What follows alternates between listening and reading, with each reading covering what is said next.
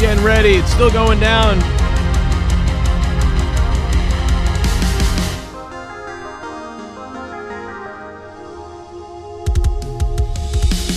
Well, it looks like they are going to go with a stable match. I said there'd be some kind of fuckery at the end of this, and then there would be a big 8-man situation with these guys. Obviously, we all saw this coming, I think. And it looks like that's what we're going to get. When Raw, SmackDown, WWE, or AEW end, tune in to The Joe Cronin Show. Live on YouTube for review and reaction. Joe Cronin and Jake break down all the action. All of it. The Joe Cronin Show. Your source for wrestling opinions, news, and insanity. A wrestling podcast with attitude. Mature audiences only. Join our community of over 70,000 people. Subscribe free on YouTube to The Joe Cronin Show.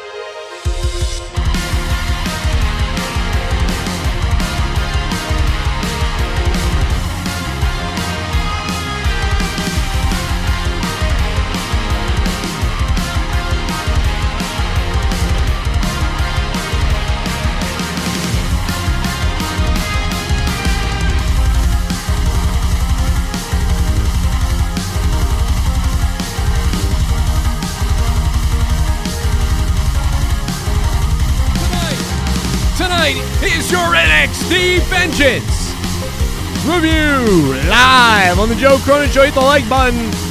Holy crap, at the end, but man, I didn't think it was going to get that weird at the end. I didn't think it was going to get that weird at the end. That was something different. It got extra weird at the end there. Unbelievable stuff. What's up, chat? Who's feeling a little weird downstairs, huh? Who's feeling a little bit weird downstairs?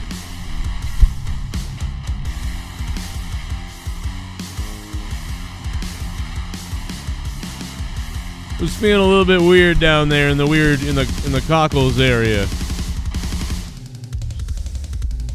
I can feel it.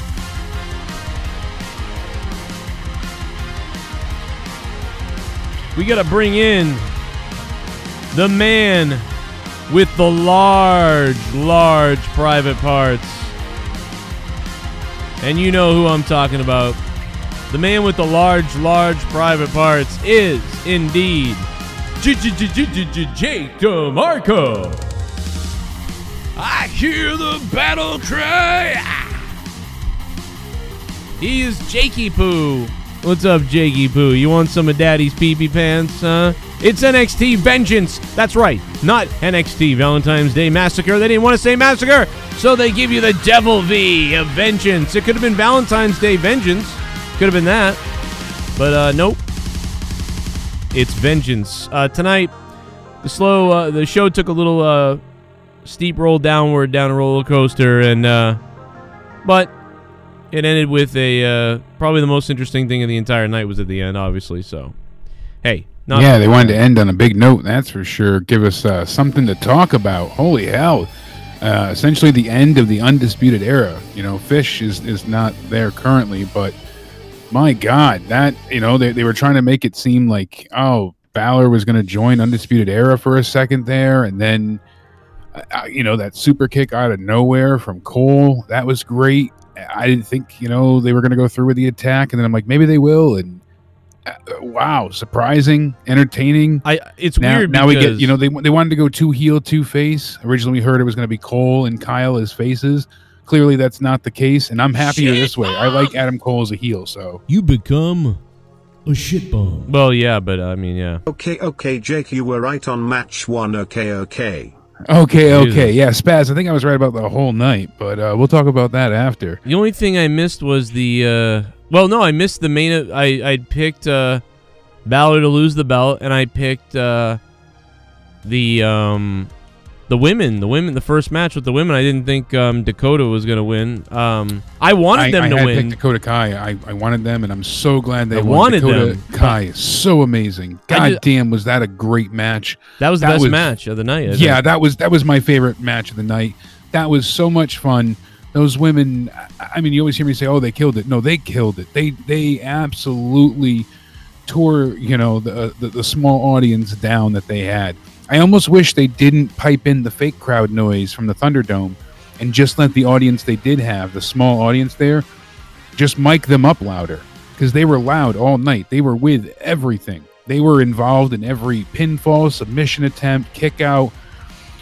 You know, right away, you had that huge power bomb on the Kai, and then it a seamless transition into the Cloverleaf, and you're like, all right, things are getting good here. And then they just got bigger and better, so. Oh, shit. Oh, yeah. Please stop punching my car. Oh, my God. Shell dropping 21. 21. Punching my car. Stop punching my car. Oh, my God. Oh. Stop punching my log. Oh, my God. Stop punching my car. Oh, my God. Stop it. Okay, is me or has the luster of NXT takeovers worn off? I used to look forward to them, but now they are just me. A few decent matches, but for me overall a 6 out of 10. Will I remember this one? I doubt it. Yeah, Shell, you know, we always wondered, it's unfortunate that you go back and you could listen to us now. Shell, thank you for $21. We always wondered, like, when is this going to wear off? When are they finally going to start having misses? And, I mean, yeah, they had a couple when things were still normal, but there's no doubt about it that the pandemic has really hurt NXT. I mean, it was there's a few things that 10. were affecting it. You were right, Joe, and you called this out to begin with. And you know, one of the main things obviously was a change in talent. A lot of people went to the main roster, so that was the first thing. And then you said as well, the pandemic nailed it. That was spot on. But one thing that I really noticed today going back is commentary as well. Yeah, Moro's missing. Renee not being around. Moro's not missing. He's done. He's not. Doesn't work. Well, there. that's what I'm saying. He's not there anymore, so he's missing from commentary. You know, there's so. I was watching some of Triple JR's H. best calls. Want to hire Joe? Triple H, get some fucking fire back on the commentary. Triple H, where are you, Paul? But you think about, like, when Austin got out of jail and McMahon's in the ring and you know, Stone Cold, and he's screaming, and JR sounds like that's his son or his, you know, his best friend. Like, there's so much emotional investment and weight in there that it's like, oh my God, you have to be invested in this. How could you not be? Because he's so passionate about it. Yeah. Everyone's lacking that passion. Even the stars are at times too. I don't feel that oomph. And I know part of it is, how do you get excited to go out there and wrestle in front of a digital screen? Yeah, but you know what? Who cares? Because here's the thing. Dude, like, I mean, I can only use myself an example, and probably people think I'm always trying to put myself over, but I'm the only way I can give myself as an example. I'm calling fucking matches for companies in my basement.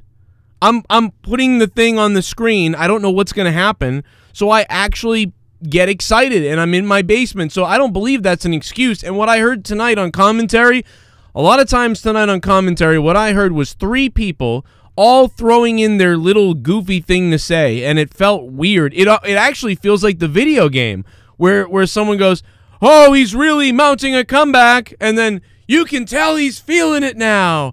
Like, it's yeah, like, it felt like scripted and is- predetermined. Like they only have a small selection of options of what they can say. Right. And it's, you know, predetermined and pre-selected. So, like you just said, wow, what a maneuver! Oh, he is not. How's he going to get out of this one? You hear a lot of those very but you know vague, what? generic- You can yell what a maneuver, and it actually sounds like you're excited. But it's the way they do it. It's the way that they do it. That it's. But like, I'm saying what? you just it's such vague and drivelous nonsense. Like it just goes on and on, but it's not specific really about the match. It's very vague. It's again more of that like, wow, what a spot, wow, what, but it doesn't have any passion to it. There's no emphasis on moves and moments, and you don't have people hearkening back to what happened to build to this match, and it's lacking, and it makes you not as excited.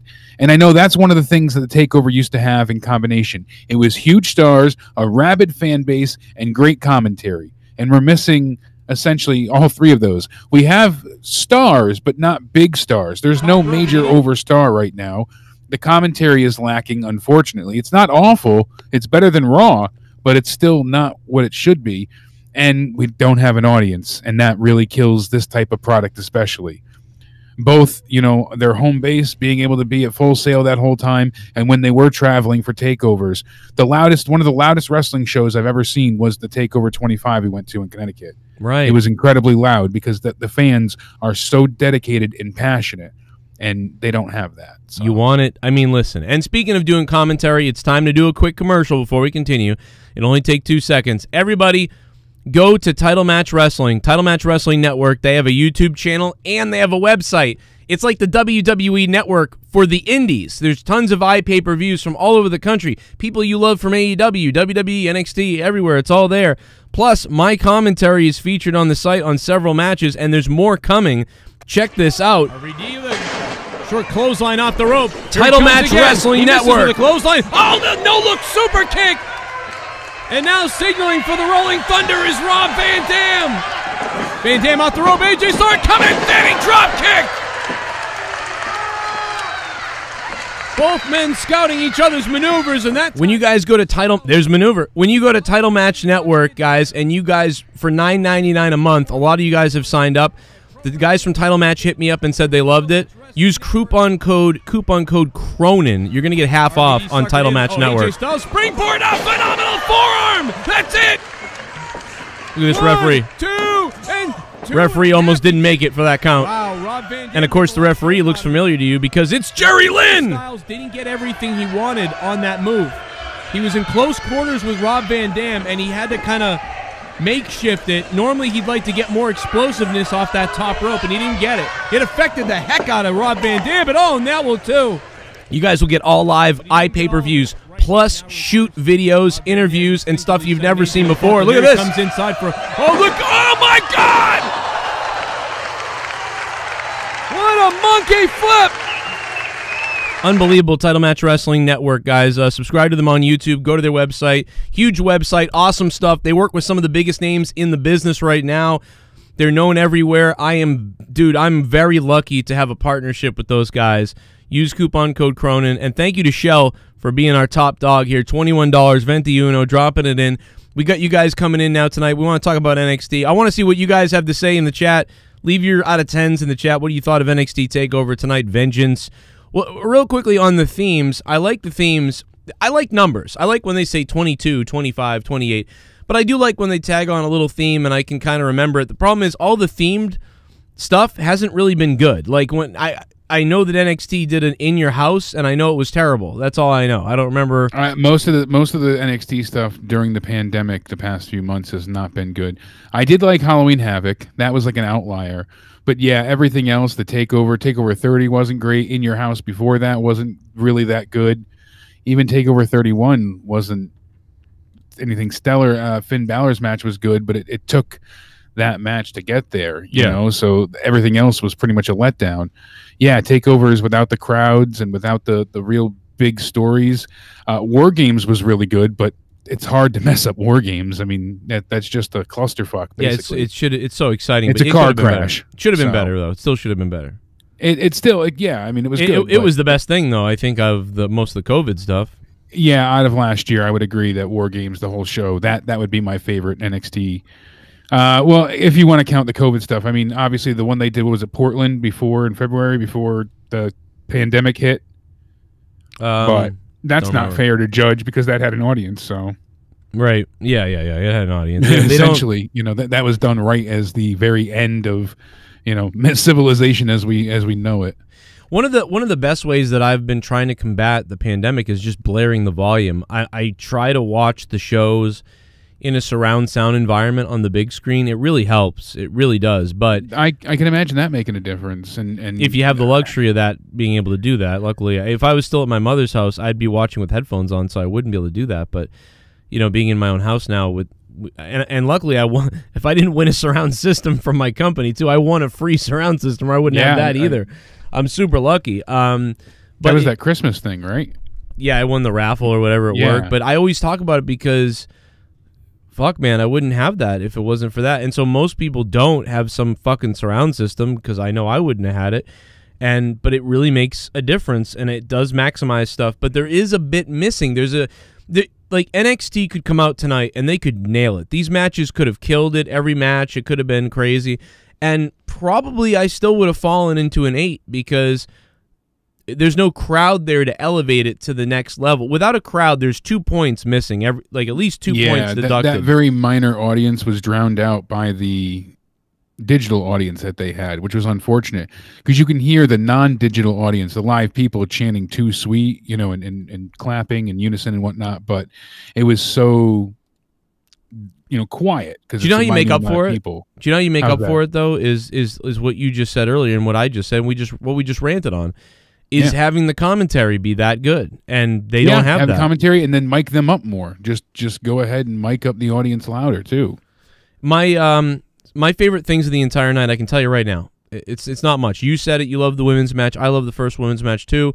Eli Drake showing up being LA Knight. Eli Drake is now LA Knight. We have, I wasn't sure what other. I knew we were going to get some sort of surprise tonight. I kept saying it. I got spoiled this morning. To you. I got spoiled this morning, so it didn't even matter. Did you? Yeah. See, I avoided a lot of those things. So. I was like, oh, Eli Drake is in NXT today, so he's going to be at the show. I thought he was going to come out during the show, though. That's the only thing that I went, because I expected him to come out at the end, because I expected the end to have fuckery, and it did, but after the bell. And I thought for sure Eli was going to show up right away. Yeah, I thought he was going to play into some type of angle, at least with the North American title or the NXT championship. And no, now he is LA Knight. Not sure how I feel about the name. I don't know either. It's either wicked cool or stupid, and I haven't figured it out yet. I don't know. Yeah. How about Lance Knight or like Cade Knight or like Johnny Knight or like Brian the LA Knight. Is what I'm hung up on. Not even the Knight part. The Knight. Yeah, what's LA mean? What's that mean? I think he's going for like a Los Angeles type LA Knight. Like that's what it seems, but I don't know for sure. And his Twitter's still at Eli Drake, so let's see what happens going forward. Yeah, Taya Valkyrie signed as well. And then everybody, the biggest news story today, obviously, is Sammy Guevara getting pulled from the Impact tapings. Apparently, Sammy went and was flying. He was supposed to be there the day before in Nashville, but then he went the day of, only a few hours before. On his way to Nashville, he texted the Impact creative people saying that he didn't like the story that they were giving him and wanted some things changed. The reason why, though, I guess, is because Jericho, I guess, pitched a story originally to Sammy and Impact and told Sammy that was the story. Impact didn't go with it, so they did a second pitch, and Impact went with that idea. But they never told Sammy about the second pitch, so he was going, and then he's like, wait, that's not what we're supposed to do. So I guess they're saying now that they're upset with him. They banned him from Impact moving forward, and that was Jericho's suggestion to Don Callis. So it sounds like Jericho really threw him under the rug here. Do you think he did it on purpose to go to WWE? Because I don't know. It's so bizarre. Like all he did was say, "I don't like the creative decision this is heading into." Oh my God! Because he wasn't told the original. It was a different story than he was originally told. From everything I read, it was like so bizarre. Dude, he got himself banned on. Triple H was like, "Get yourself fired." I swear to God, that's a Triple H thing, dude. Get yourself fired. Maybe because it says right here, everyone had agreed to the initial creative ideas. Guevara sent text messages to Impact Wrestling officials and pitched alternative ideas. So that's what we were hearing. But then It said Sammy Guevara was originally set to be part of an Impact storyline. He was pulled because, you know, all the issues going on. So let me find the... it said here that Sammy obviously had concerns. He texted them. That upset creative at Impact. They went ahead and talked to Tony Khan. Tony's worried that this affected business between them and Impact at this point in time. And, you know, it's weird, but I'm not sure, like, really who said what and what, you know, just, I don't know if he would think that this would get him fired. You know, it doesn't seem like that was his intention anyways, but you never know. Like you said, maybe it is a ploy for him to go to WWE. Maybe we're all falling for this and this is a work, because to me, this seems really like a work. Why would Jericho openly admit to Don Callis to ban Sammy from Impact Wrestling? Yeah, that doesn't make... That sounds all like it's work, because this is involved Sammy. Sammy just left the Inner Circle, so of course Jericho would be pissed. Yeah. So Jericho would screw him over and get him banned from Impact, and it sounds to me like this is a total work. Yeah. I'm not buying it right now. I think this is all creative BS, and they're just trying to make people get riled up in it. That's my take. Yeah, because it really doesn't make much sense why Sammy, and why would they come out and say, oh, Sammy text Impact Creative because he wasn't happy with the booking, and they never come out with these details like this. Yeah, ever. that's something. That's a weird thing to say. I mean, you know, this is the kind of stuff that Meltzer would have to come out, and these people would deny. Yeah, and Meltzer would normally attack people on Twitter. Exactly. So all of this, I don't know if you guys pay attention, but you attack AEW, Meltzer comes after you on Twitter. It's funny. And see, this is what happened. So Chris Jericho originally came up with the idea to include Sammy. Why is this? He pitched it to Tony. What does this have to do with NXT again? I don't get it. This is the biggest story of the day. So this is what everybody was talking about in the chat. So I wanted to get this out of the way. All right, I didn't know if it tied in. I'm like, what is this? Well, essentially, the fact that he might be, everyone's saying, is Sammy coming to NXT? That's the biggest tie-in to this. All day I've heard, is Sammy Guevara coming to NXT? No is he way. Coming to WWE? Is he leaving? Is he going to New Japan? Then they wouldn't know, because Jericho and them, they wouldn't. Now he might go to New Japan, but Jericho would never talk about it. Then he'd be like, they'd just keep silent. Like, well, we're not going to fucking mention that.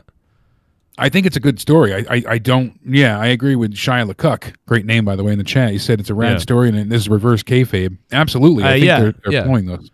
Fabulous fucking shit bomb. Work. If I'm wrong and it is real, then this sucks. But hopefully, it's not the case. Comes a super chat. Shotzi almost smashed her face on the table doing the suicide dive. Yeah, dude, she went crazy. Shotzi almost died about 3 times tonight. I mean, because she's kind of a mess out there, but I like it. She's kind of like how Darby Allin, a little bit, not quite. I mean, I think Darby's a much better controlled, reckless person. I think Shotzi actually might get hurt eventually. Drew Bar, thank you for the $5, my friend. Yeah, she was. And then poor, you know, Tony Storm's table, it just fell apart on her. She didn't even have a chance to put Io Shirai through it. She literally just starts moving stuff, and the thing just collapsed. I am the table, like just nothing. Just, that's it. I actually picked that to be the worst match of the night, and I think it might have been. I think it was. I honestly think so as well, and I want to be disappointed, but because they're 3 really good competitors. For the most part, I said the same thing to Spaz the other day. I'm not crazy about Io Shirai, and a lot of people are like, huh, why? No, I'm the opposite. I think the other 2 women are the worse off in that match. I think Io Shirai is really good. She just doesn't. They're all great wrestlers. Tony's been getting better at telling more of a character side of her thing, you know, of herself. So that's been important. You know me, I can't stand Toni Storm. I don't understand that at all. She sucks. Yeah, you've never had any connection to her at all. No, man, she looks weird. I think she. I don't know. I just don't. It's not what she looks like. It's just I don't get it. Like people are like, oh my god, I'm gonna whack off to her. I'm like, I don't get the looks of her. She looks weird. I don't get. She's definitely got that derriere that everyone loves. I mean, she is stacked, like, you know. I mean, I don't know why, man. My wife is half her. I don't know, but anyway, the bottom line is her wrestling is just all right. Like I think she's pretty good. I think she's really good at, you know, for the most part with her matches. She can usually give you like a solid 7.5 to an 8, depending on who she's working with. Oh man, I swear to God, I've seen 2 matches. I think you guys had to dig one up for me.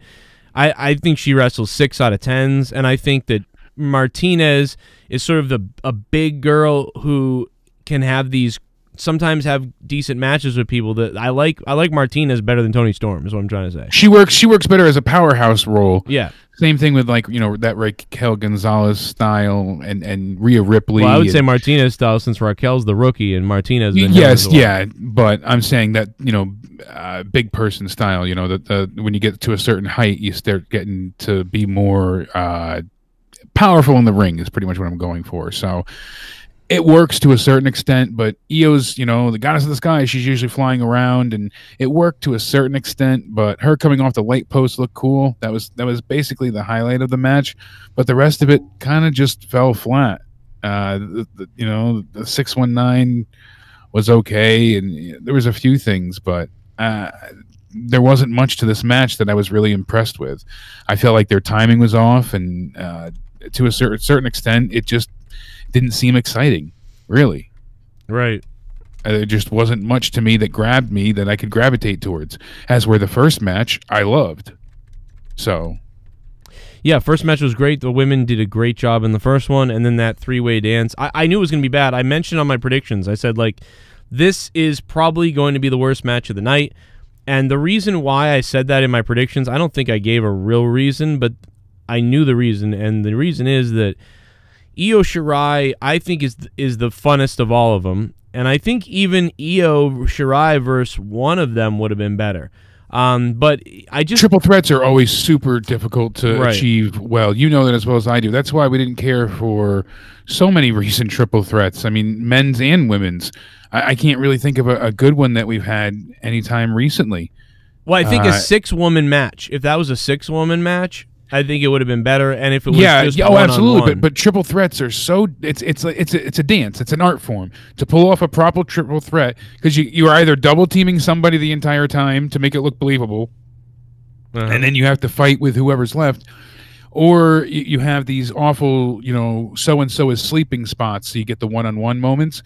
So you really have to balance out your spots properly, because you can't oversell one person's move, because someone else always has to be selling for the next person.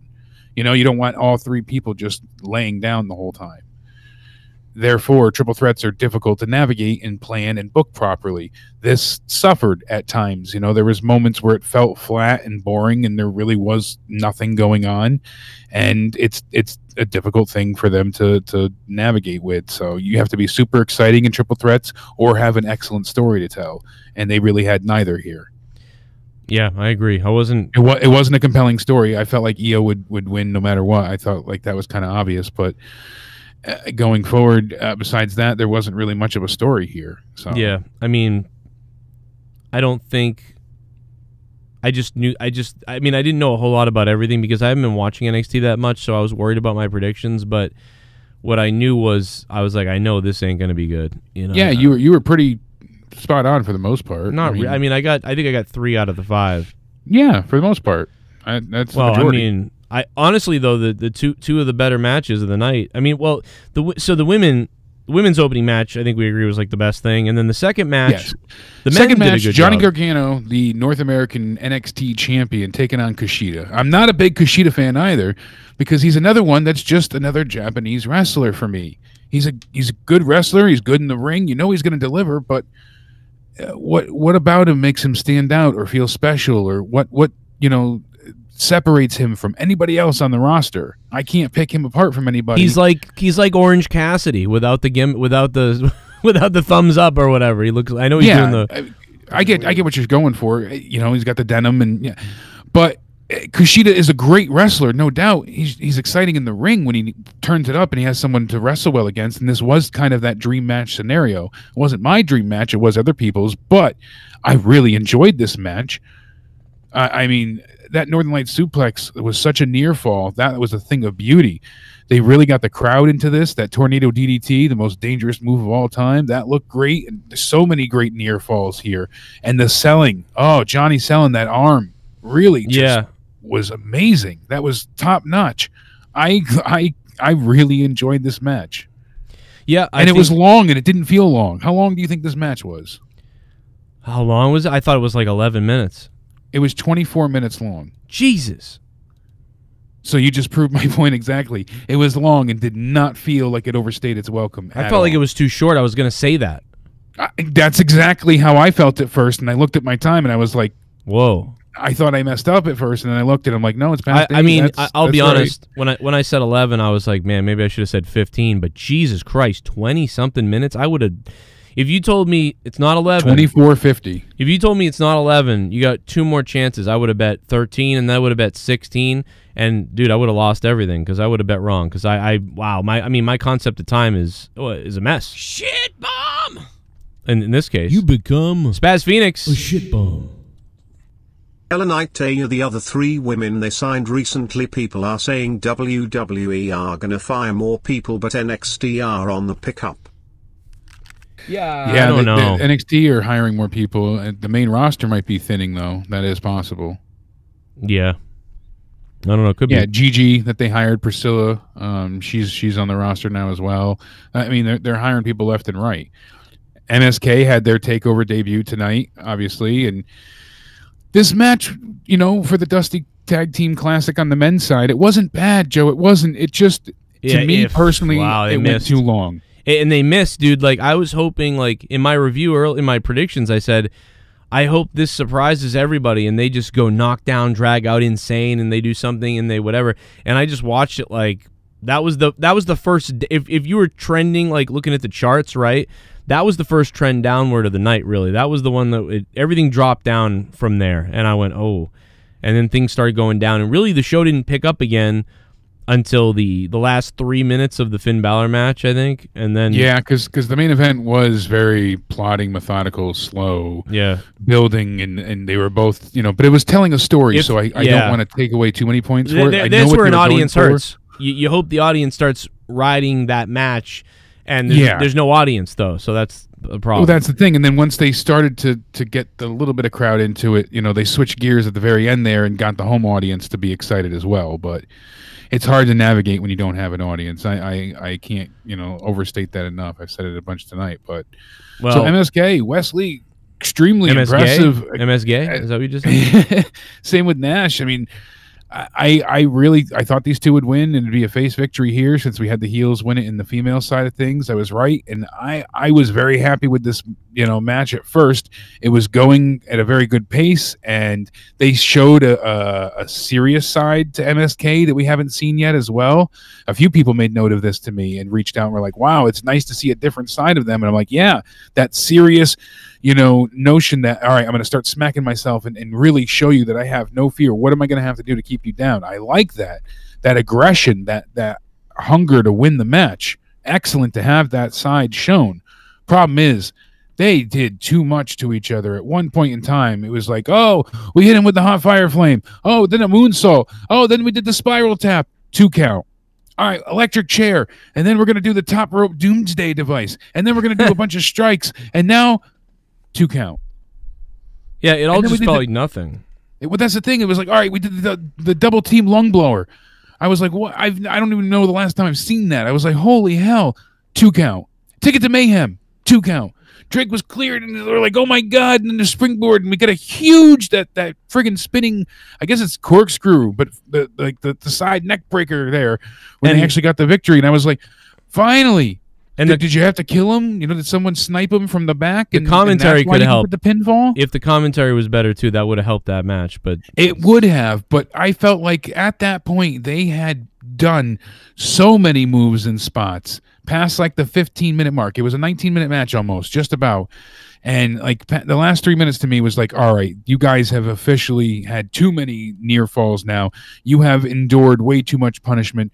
What's going to happen next week when you guys have a match and you beat somebody in 8 minutes and it's like, oh, that was, I know it's like, all right, this is the finals and you're supposed to go all out and have that. But to me personally, it just felt like, all right, this is a little bit too much. And that's one of my complaints about AEW at times with their tag division, all the false finishes. And so what they did was impressive, technically sound, looked good to me, but it just was like an overload of sensories. It just was like, how much more can the human body take? Yeah, it just nothing ever clicked for me in that match. And it was unfortunately just like a runaway train thing. They had the little story thing about his dad and stuff, which is funny because it reminded me of my dad and everything. But And then they had the little story of course, this new team, and wow, they had good charisma on the interview. Like, I actually think their interview before the match was better than the match. I was like, cool, what a great interview. And then they went out there and just kind of, and I think part of it too is the teams. Like, I don't think they're particularly that exciting yet. I don't really feel the bond with them yet. And then the young legends, or whatever the fuck they were, what was the name of the other team? The Grizzled Young Veterans. The Grizzled Young Veterans. They might as well Drake be called and Gibson. They might as well be called generic guys thrown together. I mean, so basically the problem is you have two rookie type guys that are a great story, but unfortunately their competition sucks. Like this guy right here, I mean, he looks fucking like he's got the personality of a gnome's cunt. And then the other guy standing behind him looking like he just smelled the guy's fart. I mean, so these two guys, like, oh my God, you suck. Like, so then you get these two. Like, I like these two Drake guys. And Gibson don't offer much, and their pre-match promo that they had was very kind of formulaic as well for them. That's the problem. I'll tell you, that's the problem. I felt I was about 7 out of 10 invested, maybe 6 or 7 out of 10 invested in this face rookie team. What's the name of the team that just got fired from Forgotten Sons? That's who these guys remind me of, but like a lesser version of the Forgotten Sons. Even more Forgotten Sons. Like and I know people give MSK shit because they were the Rascals. They've always been big into marijuana. Now they're MSK. The marijuana smoking kids. That's their gimmick here. But they're like, oh, they're wearing green gear just like TH2 wears. The Hybrid 2, and it's like, they're both marijuana themed. Can't everybody be marijuana themed? It's like you don't own the specific. Dude, stop with the marijuana. Listen, we love weed, smoke up. I love it, but you know what? Stop. Everybody loves weed, but you don't need to make it about everything. It doesn't mix with wrestling. Like being fucking stoned doesn't mix with wrestling. It's you're dumb. It works for watching wrestling, but not for wrestling. My Valentine. Yo, we might eat our own shitty. Yeah, eat our own shitty. In the city of Philly, we eat shitty. We're gritty as can be. We can survive off our motherfucking. You want to get the JCS mask? In Philly, we're gritty. In Philly, we're gritty. In Soul City, we'll eat our own shitty. In Philly, that's why our mascot looks like a. Happy V-Day from Gritty. NXT hasn't been the same since Mauro left. Very few matches I enjoyed.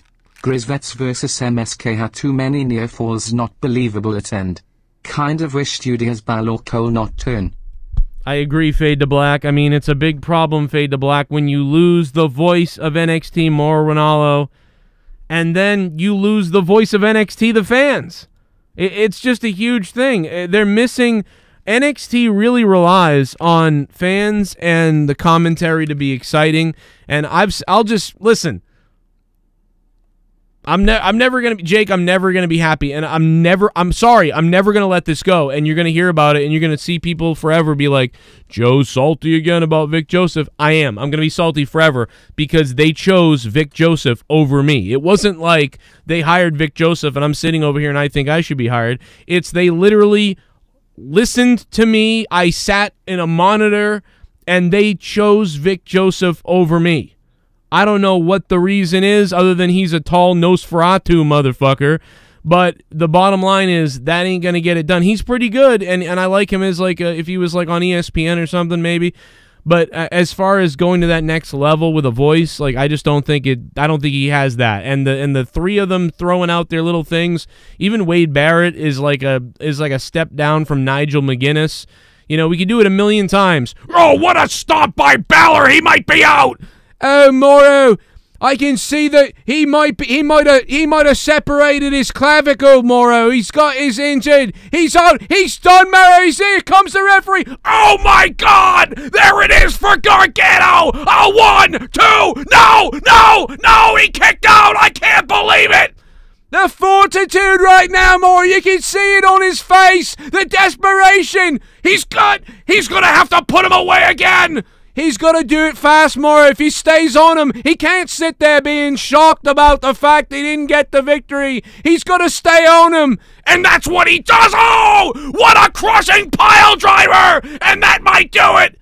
It might do it more. Whoa, 2! Like, and you're just like, holy shit, this is fucking amazing.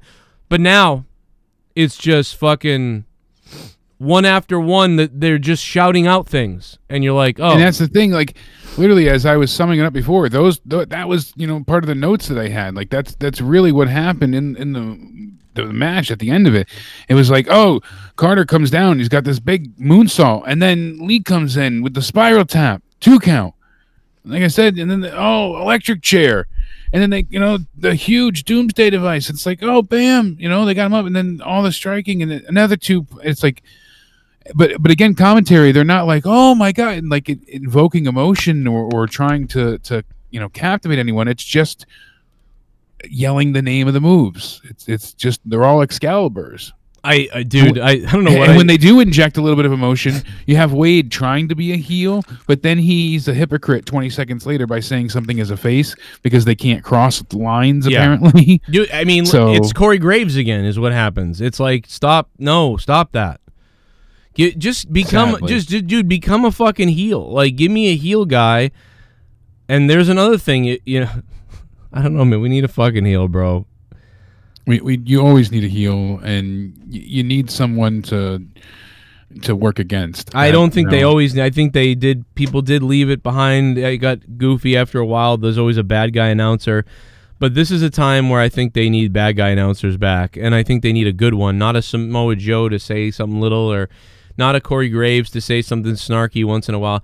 I'm talking about you need a full douchebag on that announce team, and it needs to be not forced.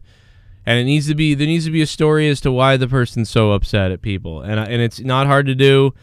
Anytime you want to call me Triple H, let's write this and let's excite people, because you can't excite people right now. Let me tell you that. Yeah, no doubt about it. I am God, and you suck. And MSK, I think they do have a future in NXT. I mean, Impact failed them, and I see them going ahead and really. They could be something special. They obviously let them win tonight. They have plans for them being the new Dusty Classic winners, so we're going to see them get tag title shots. And all right, hopefully they can kind of refine a little bit of them, because they were pretty decent at delivering the promos before the match. Like you said, it was believable. It conveyed emotion, and it made you feel something. That alone was better than their match. The match itself wasn't bad. Whoever produced it, I would give a hard time to, saying slow things down a little bit. Let these guys sell. Nothing feels impactful when you do a massive move. You know, choke slam, 2 count. Pile driver, 2 count. Stunner, 2 count. RKO. You know, you get the point. Nothing looks effective. Nothing looks painful if you're able to kick out at 2 every time and then not react to anything. You got to get right back up and take the next move.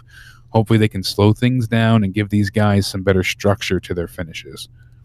But what I will compliment them for is Cameron friggin' Grimes.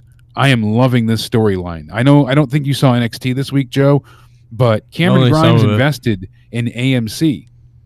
Yeah, he invested in AMC, yeah. And in real life, right? In real life, he invested in AMC. Yeah. And he bought it when it was at 13 something, and when it went to hundreds of dollars, he sold. So now he's the richest man in NXT. You know, allegedly, they're all teasing him, but they decided to turn this into his gimmick. So Wednesday night, he came in all rich, dumping money, dancing, you know, swimming on his money in the ring, and he's got his kisses grits, and I'm going to the moon, obviously, with the catchphrase, the Dogecoin, and the GameStop stuff. So it's funny. I like this. He's really, really talented for the most part in the ring. So this kind of character change I'm liking. Let's see where they go with it, but I'm enjoying it for now. It's got me. It's stupid. I know it's stupid, but it's funny. I like it so far. Yeah, it's pretty funny. I think it's funny. I like that too, I guess. They could kill it very easily, though. Look at the Nia stuff. They killed that on SmackDown. It took them 1 week to get that ruined. Yeah. Monday night, they hated that Nia said my hole. By Tuesday, it started taking off, and you had all these companies paying attention to it, and all these people were putting memes together, and you had actual famous musicians putting, you know, edits together and all this stuff, and everybody was getting big into it on social media. So WWE then goes into it full force, and they ruin it like they do every time. And they have her basically do the same thing again on SmackDown, just to no effect, and it doesn't work because you can't recreate lightning in a bottle. So right. Yeah, I mean, money bags. I watch NXT, and I watch WWE because it's my job, so that's why I watch it. He's like, why would you even watch WWE? Why would you go to work in the morning? Essentially, I mean, you probably don't NXT, like your job. Usually the takeovers are, and this was still a good show. This is far better than Raw. I would give this a 7 out of 10 tonight. You know, for the first match and the second match being excellent, and I really liked the main event for the story they told. It wasn't this nonstop action, probably that we were all hoping for. I was hoping for this big slap, you know, drag out, knuckle dragging fight between these two. Instead, it was a, you know, slow paced, methodical, submission heavy, focused match, and it wasn't bad. But like you said, the last 3 minutes when they really picked up the pace and started to brutalize the hell out of each other, even more so than what we had seen in the match thus far, it got to be really good. It was like the 21-minute area when it finally really went into overdrive. That's when we saw that crazy bitter end, and then we saw that amazing DDT, and then the quick enziguri, and then from there we got the 1916 and the coup de grace, and it, you know, just beautiful, beautiful ending. So love it. I think I had the match at 25 minutes and like 20 seconds at the end. So yeah, if I had to go through everything real quick, just to roll through it, I mean, I would say that yeah, best match goes to Shotzi, Ember Moon, Dakota, and Raquel. That's the best match of the night. Second best match of the night would be Gargano and Kushida. And then I'd probably have to, if I had to pick a third place match, I'd probably give that to the main event. And then really I would sort of say that, you know, Io Shirai, Toni Storm, and Martinez was just terrible. And I would put theirs as 5th place last. Yeah, yeah. I would put the MSK match as 4th. Yep. Third would be Balor's. I'm not giving an order. I'm just saying, like... No, I would say the women's would be first and Gargano's would be second. The one women's match is the best one. The other one's the worst one. And then, yeah, MSK, that match was second to worst. Second to last, worst. I'd probably give NXT tonight... I mean, if I wanted to be nice, I'd throw a 7 out of 10 at this, but I'm going to have to give this a 6. Out of a 6.5 or a 7. I don't know, like I'm gonna go 6.5 out of 10 tonight. I could see that. I mean, makes sense. I'm staying with a 7.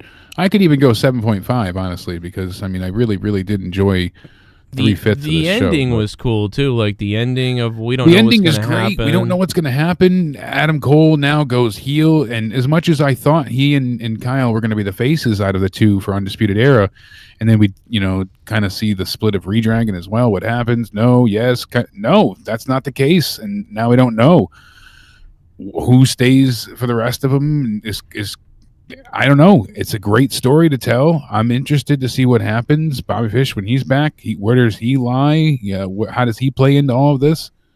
It's interesting. Roderick Strong was really perplexed and confused. He didn't know whether to go with Adam Cole or stay by Kyle and Finn's side. Everybody acted it well, so it felt very emotional and like a real betrayal.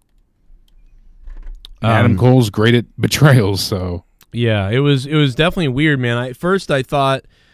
For in my predictions, I was like, well, something is going to lead to a stable match, a 4-on-4 stable fight or something.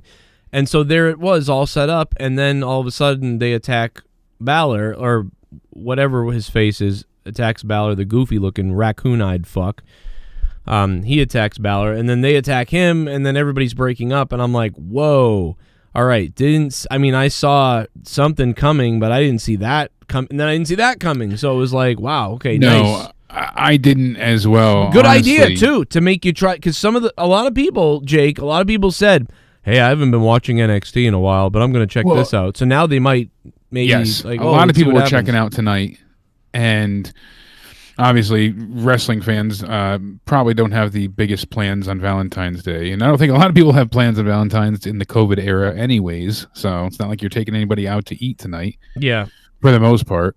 Yeah. And unfortunately, you know, you got wrestling there. So fortunately, I should say, not unfortunately, but fortunately, you got wrestling there to keep you busy. Hopefully, NXT did well tonight. I would like to see them benefit from this. They told some good stories, had some good matches, and it really made a not a mess in a bad sense, you know, like in a way, like, oh, what's next? What happens now? I mean, Adam Cole, he's heel again. I love heel Adam Cole, so that's good. But does this bring Pat McAfee back in as a heel? What happens then? Yeah, maybe it's Pat and Bobby Fish, so there's still 4 of them. Yeah, and we could see, you know, because I agreed. I thought we were going to get some type of, like, not the War Games setup, but like that, you know, the faction rivalry. Well, because where Pat McAfee would come back, and because we saw them fight at War Games, but you know, I thought we would get some type of other, you know, matchup here, and that wasn't the case, and I'm very surprised. So, I just think, you know, yeah, Moneybags, we're gonna have to ban you until you tell us who you really are. Okay, if you're upset, call up the show, Moneybags, and you'll let us know. Give a call to the show. Come on Discord, or call the show, whatever you want to do, and we'll see who you really are, and then maybe we'll unban you. But I'm gonna pretty much keep you banned because I'm pretty sure you're probably a scumbag. But yeah, let's go to the donos. But yeah, I think that, you know, Kyle O'Reilly, they're gonna push him as like Kyle O'Reilly, the wrestling machine, or he's gonna be like his own thing. Like, I think, you know, they see him as a Ken Shamrock meets Kurt Angle type, and I don't know. Shit bomb. We'll see. Spaz Phoenix, you become a shit bomb. Spaz Phoenix has donated $10 Canadian. Thank you. Thank you, Spaz Phoenix. Thank you so much. And by the way, we all loved so much Travis TLC's fucking clip of Scott flipping out. We all been laughing at it all day and this week. Last night, that was hilarious. Well, very well done. I got a little bit of a take on it right here that I'm going to preview. I'm going to be turning this into a donation. I hope you guys enjoy it. But you're fucking done, Mr. Jacob. You're fucking done, bye. It's over. All your fucking shenanigans. It's done, bye. You're so lucky I'm not down there in Texas, bye. Yeah, 'cause the alien would come and get you, bye. I've already called the Texas RCMP, and they're coming for you, and they're gonna search all your fucking devices, bye. You're fucking done, bye. You really done, boy. You really dead, boy. You really messed up. You're gonna be destroyed. You really done, boy. You really done, boy. I'm done with you. You know you really done, boy. You're fucking done, bye. You're fucking done, bye. I will find you wherever you are. I'll run you down with my car. You're fucking done, bye. Really done, boy. You're fucking done, bye. You're really dead, boy. Canada, America, you can't hide. At night, I'm gonna make sure you've died. You're really fucking done, bye. You're really done, boy. You're really done, boy. Look at this I'm funny. gonna call your work until you're unemployed. You're really done, boy. The RCMP, you're gonna get destroyed. You're really done, boy. You're fucking done, bye. You're really done, boy. You're fucking done, boy. You're fucking done, bye. You're fucking done, bye. You're fucking done, bye. You're fucking done, bye. What? You're really done. I'm really done. I'm sick of every single one. You're really done.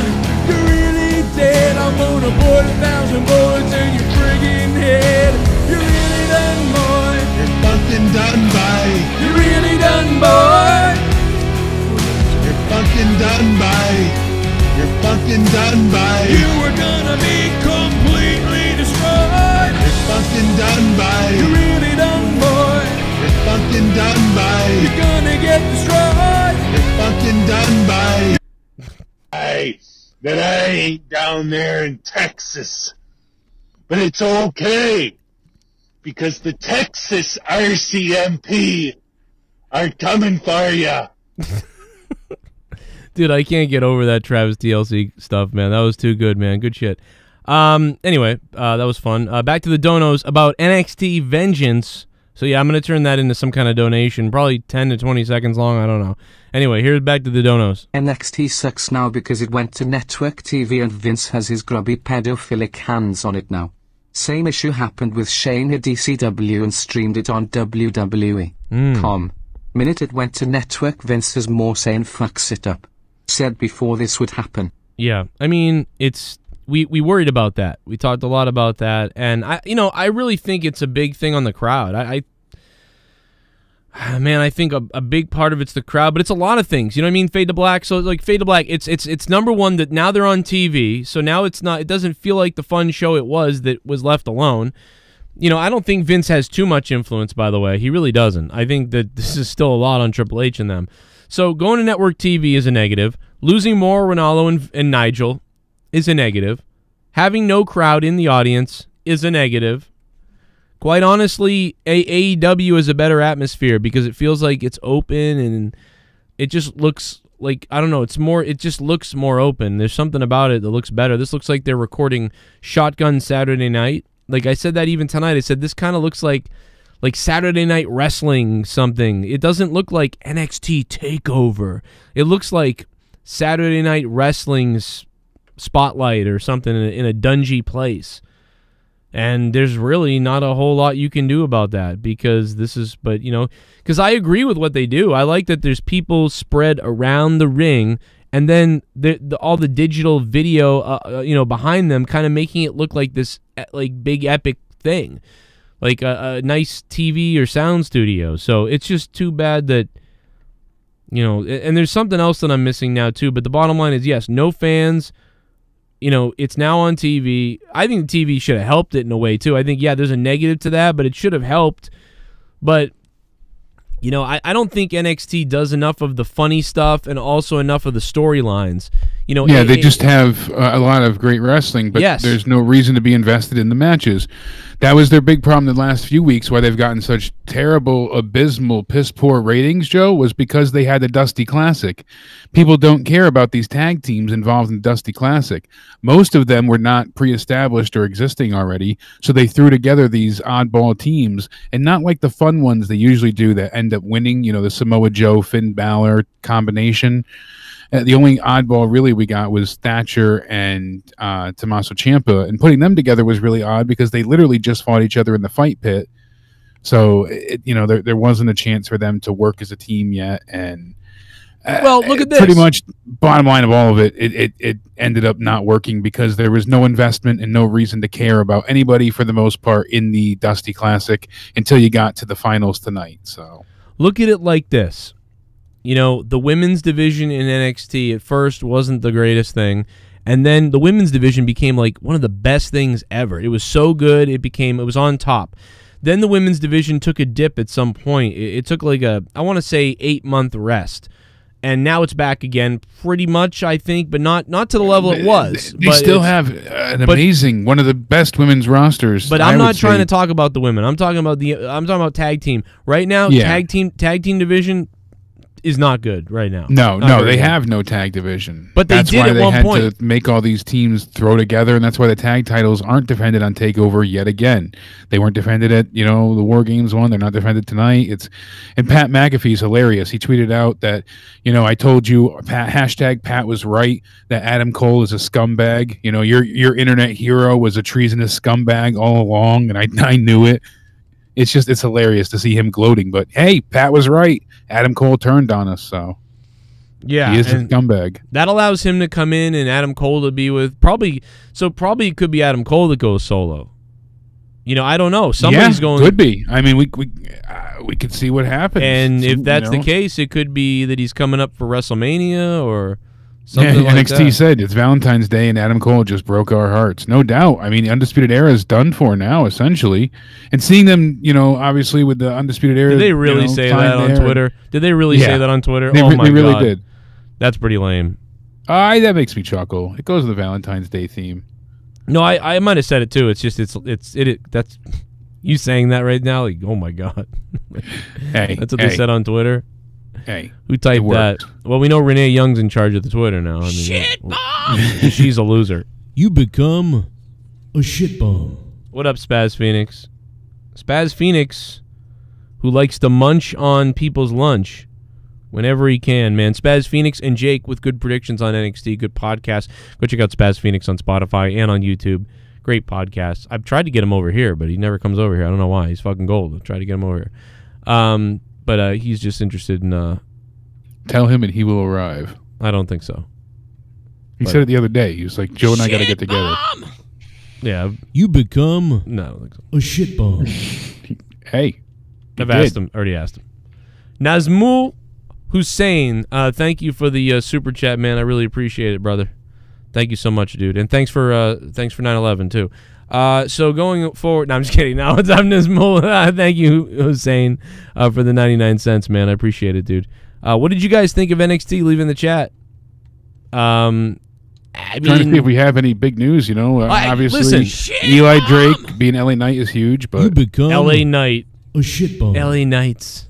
He just doesn't. It just doesn't look like. I don't know, man. Maybe that would like be. I said, I want to see what they do with it, and we'll see how it goes. But I think he should be like Brandon Knight or something like that, or like. But even that, I mean, yeah, I just don't like the LA part. The Knight is fine, but I mean, the Vegas Knights, the Vegas Golden Knights are gonna sue him. They're gonna be like, "We're not from LA, bro. Just so you know, like we're from fucking Vegas. Like, I mean, this is bullshit. LA Knight." I know. In fact, I wanted Ty Valkyrie's name to change. Oh shit, Gritty's back. We're gritty, yo, we might eat our own shitty. Yeah, eat our own shitty. In the city of Philly, we eat shitty. We're gritty as can be. We can survive off our motherfucking own feces. In Philly, we're gritty. In Philly, we're gritty. In Soul City, we'll eat our own shitty. In Philly, that's why our mascot looks like a... Johnny Gargano hype is over, sorry folks. I called it a while back, but he's too much of a Daniel Bryan Jr. underdog, not believable on main roster. JG was great with Ciampa in DIY though. I liked NJPW Kushida much better, but that's not a shock. Yeah, because New Japan made almost their entire roster stand out individually. Everybody had a key motivation story, something about them that individualized them. You're not really getting that at this point in NXT. They're just like, oh, this guy's an amazing wrestler, but there's not a lot to really know or stand out about them. Even Ciampa, he's amazing. One of my favorites all times. I said it to Shell earlier in the chat. Him coming out to no theme music and just walking to the ring and hearing the fans rip him apart and boo him. Oh, I miss those times. That was the height of his career. NXT, absolutely. I don't know about NXT, but his career for sure. I feel like NXT was really booming then. Like that was like towards the end of the real pinnacle. Yeah, I think I liked when what were they called? Fucking, oh my god, I can't remember their names. DIY? No, for their tag team. When the guys who went to AEW, the Revival. The Revival. I liked when they were in NXT. Like that was a really good time. Revival, DIY, AOP. That's still one of my favorite tag team matches of all time. Yeah, that was a good time. Incredible, no doubt about it. But we could probably do something on that someday about what was the best. Whatever. Yeah, it's already gotten to that point where we can actually go back to reviewing classic NXT. I feel like which is weird to say, but yeah, I mean, you figure it's been 7 years for some of them, so absolutely.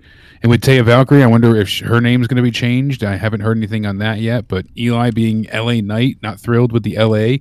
But they also hired Harlem Bravado there from Evolve. Could be just that I hate LA too, so that could be the other thing. Yeah. Anthony Henry, is also signed, so they are really just, as donators mentioned as well, they're trying to scoop up everybody they can. Vanessa Bourne is supposed to be going to the main roster. We'll see what happens there, but I mean, there's a lot going on. Right. Well, did you have a good Valentine's Day? Did you put the hog in the woman? We had a nice day. I went ahead and I made Courtney heart-shaped eggs for breakfast and gave her a nice card and tried to be sweet. And we went to her mom's to celebrate her birthday finally. Oh, so breaking nice. COVID stuff. Okay. Yeah, exactly. Spread the virus. Go get COVID. Okay. Good job. Everybody sick. Yeah, man. We just had fun with the kids for a little bit, and It's always good. Yeah, it was good stuff, man. We had some food, had fun with the kids, And I think we're gonna watch a movie tonight. And I know that tonight's Sunday Night Gaming, so I will hang around probably and play some games and stuff. But you know, looking at these matches, looking at Balor, I don't know, dude. It just didn't get me tonight. You know, and somebody said, "How can you give this? You know, don't give this a break or whatever. Go after it or whatever."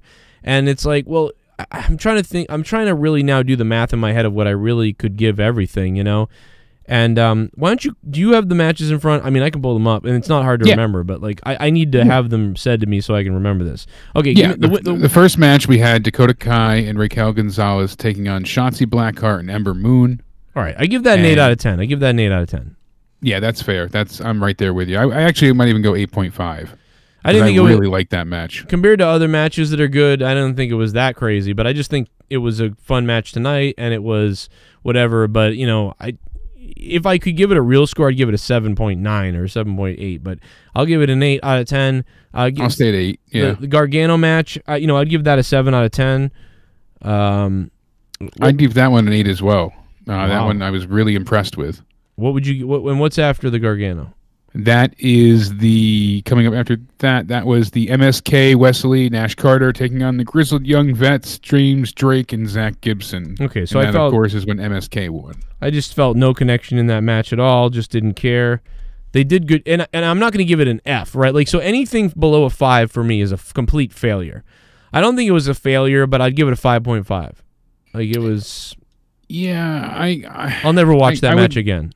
See, that's the thing. I did enjoy it for a decent amount of time, but then it just soured at the end because it just kept going and going and going, and nothing was sold. And I'd probably give it a 6. Well, you know, I kind of expected that. In my pre-show, I said, Jake, you want to know? I don't know if you saw my pre-show, but in my pre-show, you know what I said?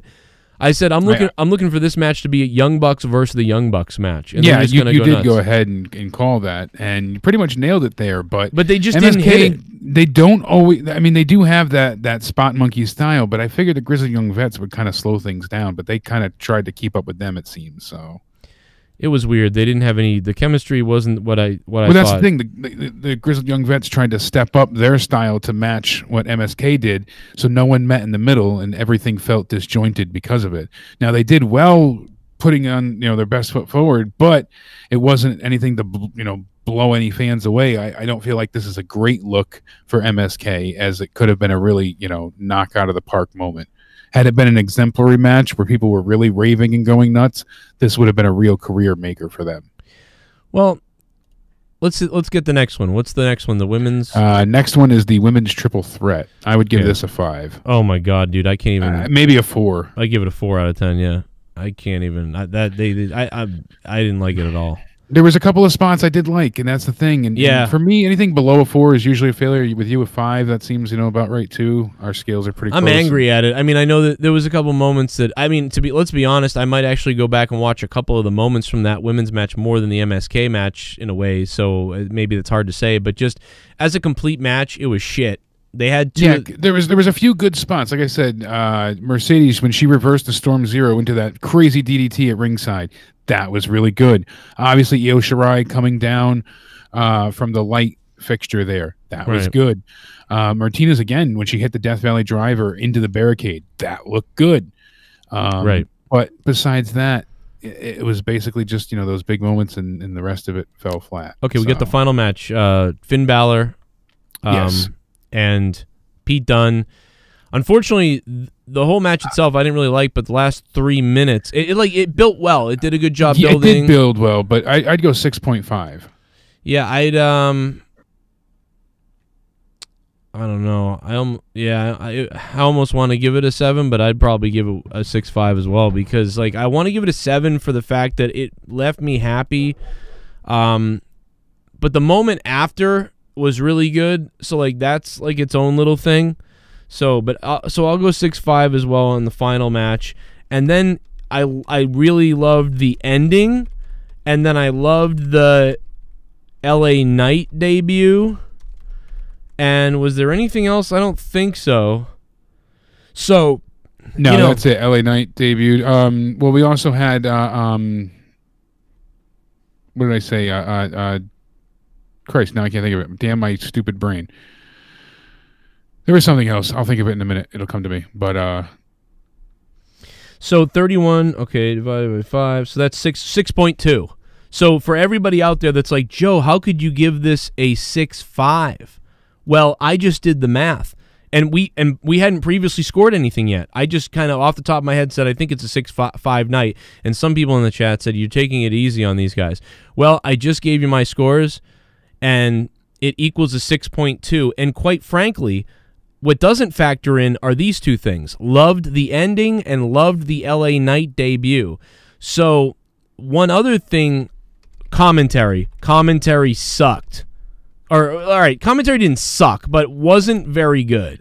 yes, it was the Cameron Grimes thing. Thank you, Ryan. Okay. I apologize. That's where my brain went. So. I didn't love the Cameron Grimes thing, but it was a thumbs up. I'm really high on it right now because I give it a thumbs up. He is very good in the ring and he is really entertaining. He really tries with whatever he's given. And what the hell was his name in PWG? Tyler something, right? I don't remember. I forget, but it was amazing in PWG because Cameron Grimes would get people to actually boo him. Like that was something that I often would go ahead and be like, wow, that's impressive, because the way PWG was so outlandishly friggin' stupid sometimes, the grenades and all that shit. Trevor Lee, that was it. Oh yeah, Trevor Lee, yeah. And he would be able to be that level of a dastardly evil bastard heel to get the smartest fans there are, which that's what went to PWG, was the smartest of the smart fans. And thank you, Sir Huggingtons. They would go ahead and they would boo him, and it worked. So for him to get over essentially against the smart fans like that always impressed me. And I thought he had talent back then.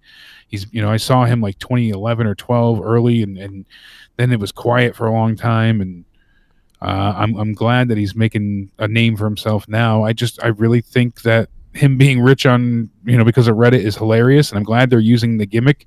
It's popular. And no, that's the one thing we didn't mention, Ryan, about Dexter Lumis. He kidnapped Austin Theory before Gargano's match. And that was one of the things that I actually appreciated. I'm not crazy about the Dexter Lumis story going on right now with Gargano, but I do like the fact that Gargano was all by himself to get this win. He didn't have any outside help. That was perfect. That's what he needed. Clean win. One final beat, DDT in the ring, 3 count.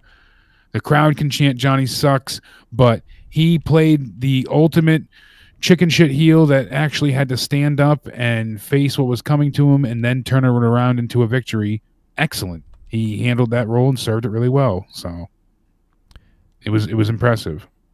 Yeah, that was good call. I almost forgot about that even happening. But I mean, I think this justifies the 6.5 because I love the ending, love the LA Knight debut. And then after all exactly where I'm at too, at 32.5 out of 50. So commentary wasn't good, so that drags it down. Grimes thumbs up. So 3 out of those 4 extra events.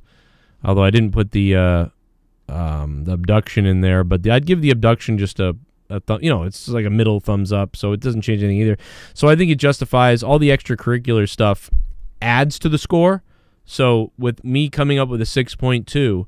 all the extracurricular stuff adds to the score, probably makes it a 6.5 or 6.8. So good stuff. And so I think that does. I think my grade lines up with the scores after you look at it. So that works out. I'm glad it does. 6.5. You're rounding it to 7. So I mean, essentially, they're still in a decent part. But I would say that's my rating at is too, is 6.5. So, they just, the commentary in the crowd is a big thing for me. As long as you have, dude, listen, guys. If you go back to the Attitude Era, it's like this too. In the Attitude Era and back in any wrestling event, usually if you can get 1 or 2 or 3 matches that are really fun or really good, like that, you're actually great.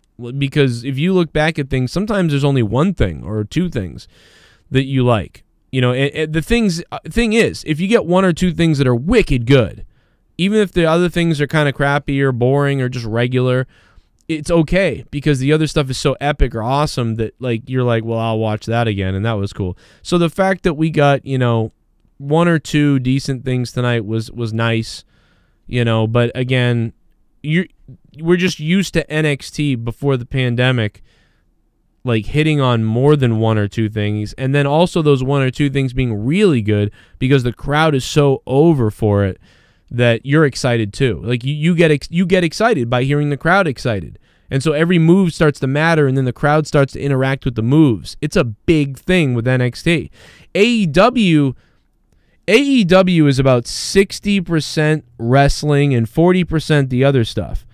You know, NXT is like 90% the wrestling. And I would say WWE, I think WWE is similar to AEW where they're like 60-40, but they just don't, the wrestling isn't good usually. So that's the difference. Like WWE, the wrestling is usually bad, and also the 40% extracurricular stuff is bad. The too scripted, all that stuff. That's why it sucks. Whereas AEW, at least sometimes AEW has a better chance of hitting on a promo, or a better chance of hitting on a story, or a better chance of hitting in the wrestling department than WWE. WWE does wrestling like 60-40, I want to say, or maybe even 70-30 now, WWE. But they don't hit on anything like AEW does. But NXT does 90% wrestling, and you know, it just gets a little bit, it's just, even though it's good, it just gets a little bit, I don't know if it's boring or just there's not enough variety in NXT. That's the thing. NXT's missing a little bit of variety right now that they could really use during the pandemic. Really. I mean, before it wasn't as big a deal because we were like, yeah, they don't quite have the variety the AEW has, but the matches are so good and the crowd's so crazy. But without the crowd and without the commentary, and like, it's really kind of a, I'll tell you what, that's what's missing. That's just all those things that I mentioned. That's what's missing from all of wrestling. It really is unfortunate, but it's not their fault. No, I know. Some people said that in the chat earlier. No, it's not NXT's fault. It's not AEW's fault. It's the pandemic happened, but they didn't have to keep going either. They could have done no wrestling. So yes, we're appreciative that they're still trying and that they're still there, but they're not doing it for the fans. They're doing it for themselves. Obviously, it's a money-making business. It's not because they want to entertain us. Maybe the wrestlers do, but corporate doesn't. You said anus. Anus. It's all about us. Honestly, though, you are right. You are 110% correct. That's what it comes down to, is the lack of fans not putting over stories that keep people coming back for more. I mean, tomorrow night is Raw. Is there any reason to tune in? Honestly, is there any continuation from last week? Is there anything that I'm forgetting that I didn't think of that we need to, like? No, there's nothing like I have to see this. There's no longer that must-see feeling. No, yeah, that's not bad. At all. And the Elimination Chamber is this coming fucking Sunday. I dread tomorrow. Exactly. Who wants to be watching Raw at this point? Oh, God. The Elimination Chamber is Sunday. Roman Reigns is not competing in the Chamber because he doesn't feel like it. And I believe that, you know, funny enough. But, you know, protect the guy. That's fine. They're going to do a #1 contenders match. No women's chamber. All right, fine. The women's chamber wasn't good last year, but that's because it was booked poorly. A women's chamber can be done well. You have enough participants on SmackDown. Why not introduce Rhea Ripley there? Because they're idiots. Exactly. Instead, we got to deal with my hole tomorrow night. So we'll see what happens and how many times she says that. It's like when Titus fell. And then they had to, you know, that was the greatest botch ever. Literally the greatest ever. Him tripping and sliding so perfect under the ring. He didn't get hurt. Amazing how he landed. His perfect slide, all of it. And then they had to try and merchandise it, Titus World Slide, and they had him falling all the time, and they ruined it.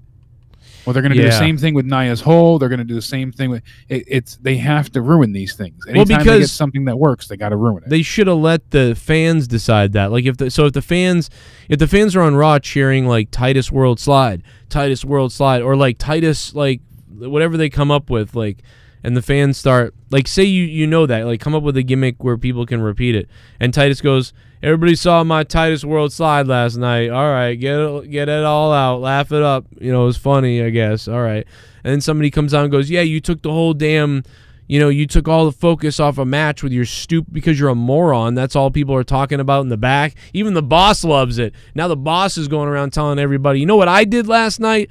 And then you put him against somebody, and then maybe the fans start chanting that, then you release the T-shirt. You don't just release the T-shirt because, like, oh, and it's like, now you killed it.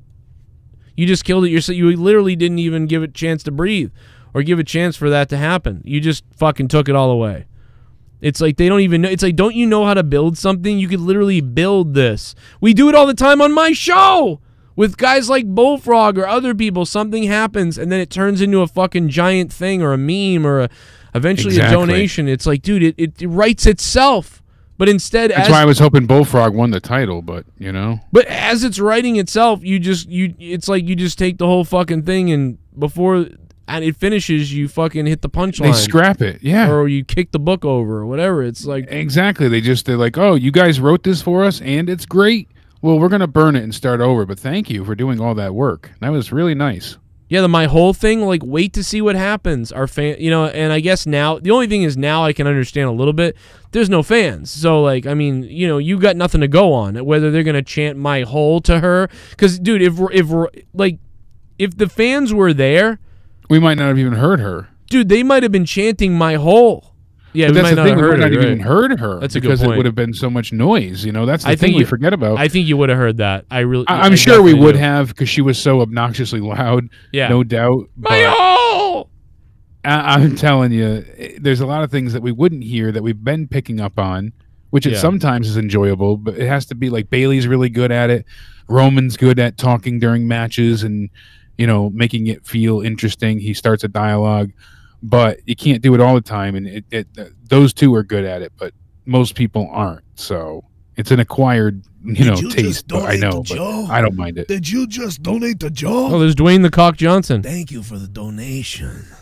And the one and because only. you donated, I'm going to fist myself. Go ahead. In the bunghole. $3 coming in from Dwayne the Cock. Ooh. Dwayne the Cock Johnson tipped $3.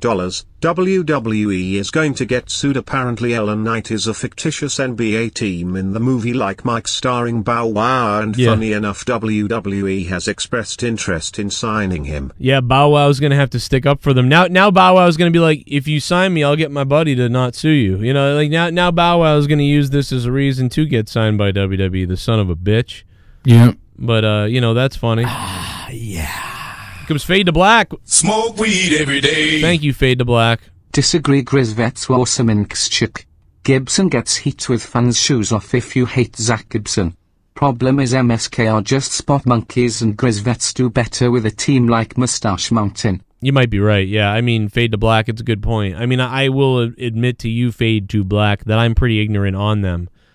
But I just saw what I saw. I couldn't have cared about either one of them. But definitely the rookies didn't help for sure. I get that they are, they had to be made tonight too, because the other guys were made already. They had to make them. Like you said, they were the new big stars. Yeah, or no, they were the new up and coming wrestlers. They're not big stars.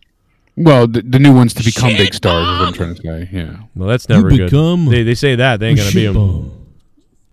Joe Jake, who is your favorite NXT wrestler?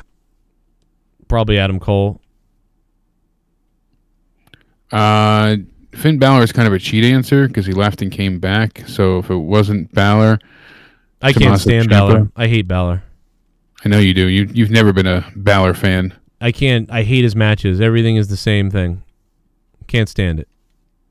He's fucking shit bomb. Oh, I can't stand it. You become a shit bomb. Corwin Eberle, long time. Wrestling was great, but the show seemed uneventful. Yeah, I mean, until the ending, yeah. Yeah. And it's supposed to be a huge impact in this amazing big thing, because the first women's Dusty Classic winners who are going on to face the women's tag champs, essentially that should be a very big deal. It's not, because they've flubbed those titles so poorly, and they've handled them so piss poor, and they've ruined. I mean, there's no acclaim to those women tag titles, so you become. It's not special. It should be though. Thank you, JCS Foot Rub. That was the last one we had to play, so thank you, man. But yeah, those tag titles should be special for the women's side of things. So everyone should be like, oh my God, they're going to face the women's tag titles. That's a huge opportunity for these NXT women. Instead, it just feels like, all right, they won. They're going to face Nia. They'll probably win, whatever. It just doesn't have that same, because Nia's not a great defending champ. Same thing with Shayna Baszler. They're not a believable team. And all the comedy bullshit, and it's just it's awful.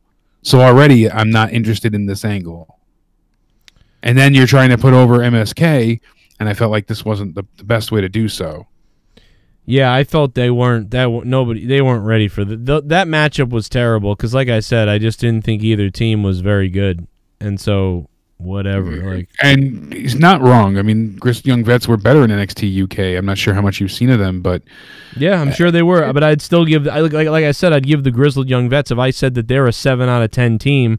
Well, they just faced MSK, who I think right now is like a fucking 5 out of 10 team. Although their promo was great. I want to say I don't want to say something bad, not say something good. The something good is that they're really athletic. They were nailing moves that were crazy, and they had a great promo, or a pretty good promo to start the show. But other than that, the chemistry in the match was dead. Like it's almost like, that's the thing. Do you know can nail a bunch of big moves, but it looks like Cirque du Soleil, not wrestling. Yeah, exactly. It looks stupid. Do you know Madden or like NHL when you're playing the video game? One of the options is hit Y and just put together the best overall team. So when you hit Y, your team gets a 90 overall, and you get just whoever has the best overall goes out there. And it's like, okay, whatever. But there's also an option for best chemistry. And when you put best chemistry out there, sometimes you actually do better because it creates this chemistry in the game. I don't know, it's some kind of in-game technique. But the fact of the matter is, this reminded me of just putting the best overall thing out there. You go out there and you nail all these high-end moves. And you do all the high-end moves, the craziest moves. You're fast. You say the right things. But then the match just, like, none of the chemistry ever churns at all in the match. It's just fucking stuff happening left and right for the sake of stuff happening. And that just equals nothing to me, and that's why I give that such a bad. It doesn't mean that these two teams could wrestle somebody else tomorrow and we could end up saying, damn, that was a damn good match. Of course. Like, it's just what we saw tonight, they didn't click at all. They clicked as far as executing moves. Yeah, but anybody, essentially could do that, but they didn't have the believability there that was needed. They didn't possess any of that pizzazz that makes them stand out and feel special. Yeah, well, to me, they did have pizzazz. They just didn't have any fucking wrestling chemistry. Like, there was that to me, that's the pizzazz that I'm looking for, that special something that makes you stand out. And I feel like anybody can do flips and kicks, but they make it look like, it's cheerleading. You're doing spot work. You're not, it's all in unison. You're working together. It's teamwork. You're not fighting. It's not wrestling. It doesn't look believable. It felt like a mockery of wrestling, I'll be honest. Yes, I know wrestling is fake, obviously. Not stupid, but don't make it look fake. Yeah, it didn't. It looked like stupid. It looked like... Make it feel believable. I think it was Cornette's worst nightmare. I imagine he would have a heart attack in this match if he hasn't done so already with the other, Young Bucks tag matches that have happened. So... yeah, I mean, I don't think he's going to flip out because he kind of blows NXT a little bit. But not really, not lately. Really? He's been hating NXT too and saying how they've had nothing and they've been rather boring, and he's fast forwarded through a lot of the women's matches. So he's going to be mad then tonight because I'm telling you what, I was mad. He'll skip through the women's match, I guarantee it. I'm telling you what. I just went full Southern. I went full Southern, baby. I'm worried about this Sammy thing. I hope it is a story. I truly believe in my heart of hearts that it's fake. It just, to me, sounds and screams work. I mean, hearing who's confirmed it first and then the way Fightful said, it seems like, yeah, it seems so odd. Especially because Sammy just left the Inner Circle, and then hearing Jericho publicly say that he would have him suggestively banned from Impact. Why would Jericho want that kind of heat when Sammy's so well liked by the fans? And I don't know. I think it's fake. I think it's bullshit. I think it's going to lead into the story that's going on with the Inner Circle stuff. Because Jericho originally said that he saw what happened on TV between him and MJF. So MJF had some explaining to do, Lucy, but we'll see what happens Wednesday. But see, that's something to look forward to. That's something we have that we don't know the outcome of. For Raw, there is nothing that I'm interested in. I don't care that Alexa Bliss turns into a younger version of herself and torments Randy Orton, because it's not interesting at this point. There's no one for Drew to face. He's got to go into the chamber against all of these supposed to be ready-made opponents, but no one's there, so he'll win and head to Mania. So that takes the interest out of that fight. So what's the point of watching? Psycho Kaz in the chat goes, Sammy's going to SmackDown to look for Sasha. Get his rape on. Welsh. known as the guy who suckered in Bullfrog and then screwed him over. Woo! The face of the people. Yeah. Play the screw over clip, Joe. Jesus. Welsh can't get enough of this shit. Play the clip over. Play it again. Play the clip, Joe. Play the clip. Play it again. Please play it. Play it again. Play it when I screwed him. Play it when I played. Play. All right, here we go. He's proud of himself. Good Lord. I got to fucking look it up. Play the clip. Play it up. Play it in. Play it up. And Bullfrog is fucking... Where is the clip? Can you timestamp it at least when you donate? It should be timestamped in the this show. Oh, this must be it. Yeah, so Bullfrog thought he was going to win. Can we now talk about the forbidden door being open now? Finjuice on Impact and Meltzer reporting that Okada could show up on Impact or AEW depending of travel restrictions with other NJPW stars. NJPW also aired Mox/Kenta match on website. Yeah, they did host the Kenta match from AEW on the New Japan site because they're promoting New Japan Strong to put over the IWGP US title match that Kenta is having with Moxley. Again, that's mutually beneficial. But I heard the same report where Meltzer was saying that Okada's coming. If that's genuinely true, great for AEW, but we'll see what happens with it. Okada's just going to come and face Jericho again, though, like they said. It'd be an interesting match, but they'd have to build it up right. Not much sense in it right now. So yeah, hopefully they handle this right and they don't do what WWE did with their invasion and fuck it up and just bring over people for, hey, look, they're here now. Who's knocking on the forbidden door today? It's I don't want to see it like that. I hopefully it makes sense and it's a practical reason. I know they also said that COVID plays a big part. Makes sense. Travel's a nightmare, but we'll see what happens. Hopefully they have good stories, though. If Okada does come, good for AEW. I just don't know if it's going to make a difference here with fans. Like CM Punk would get people that haven't watched wrestling in years to tune in. But I don't know if any New Japan star would really get anyone in the United States to tune into wrestling that isn't already watching or know who they are. I don't see Okada or even Jay White or anybody Tanahashi being the one to really add a huge influx of ratings. If Sting and other people like that couldn't do it to get them over 1 million, I don't think anyone on the New Japan side is going to be able to. I don't think there's New Japan fans that aren't watching AEW. I mean, really. I don't think that I just don't. Maybe it's me. I mean, maybe I'm a sour fuck, but I just don't care. I actually dreaded this. I don't know if you've noticed this, but I avoid talking about the weird fucking crossover. I'm actually gonna. You guys have done it to me finally. I don't give a fuck. I'm so sick of the crossover talk for like years of the crossover talk. Stop it. I just want to watch the fucking show. And it's the same as like, oh my God, who's going to come up from NXT?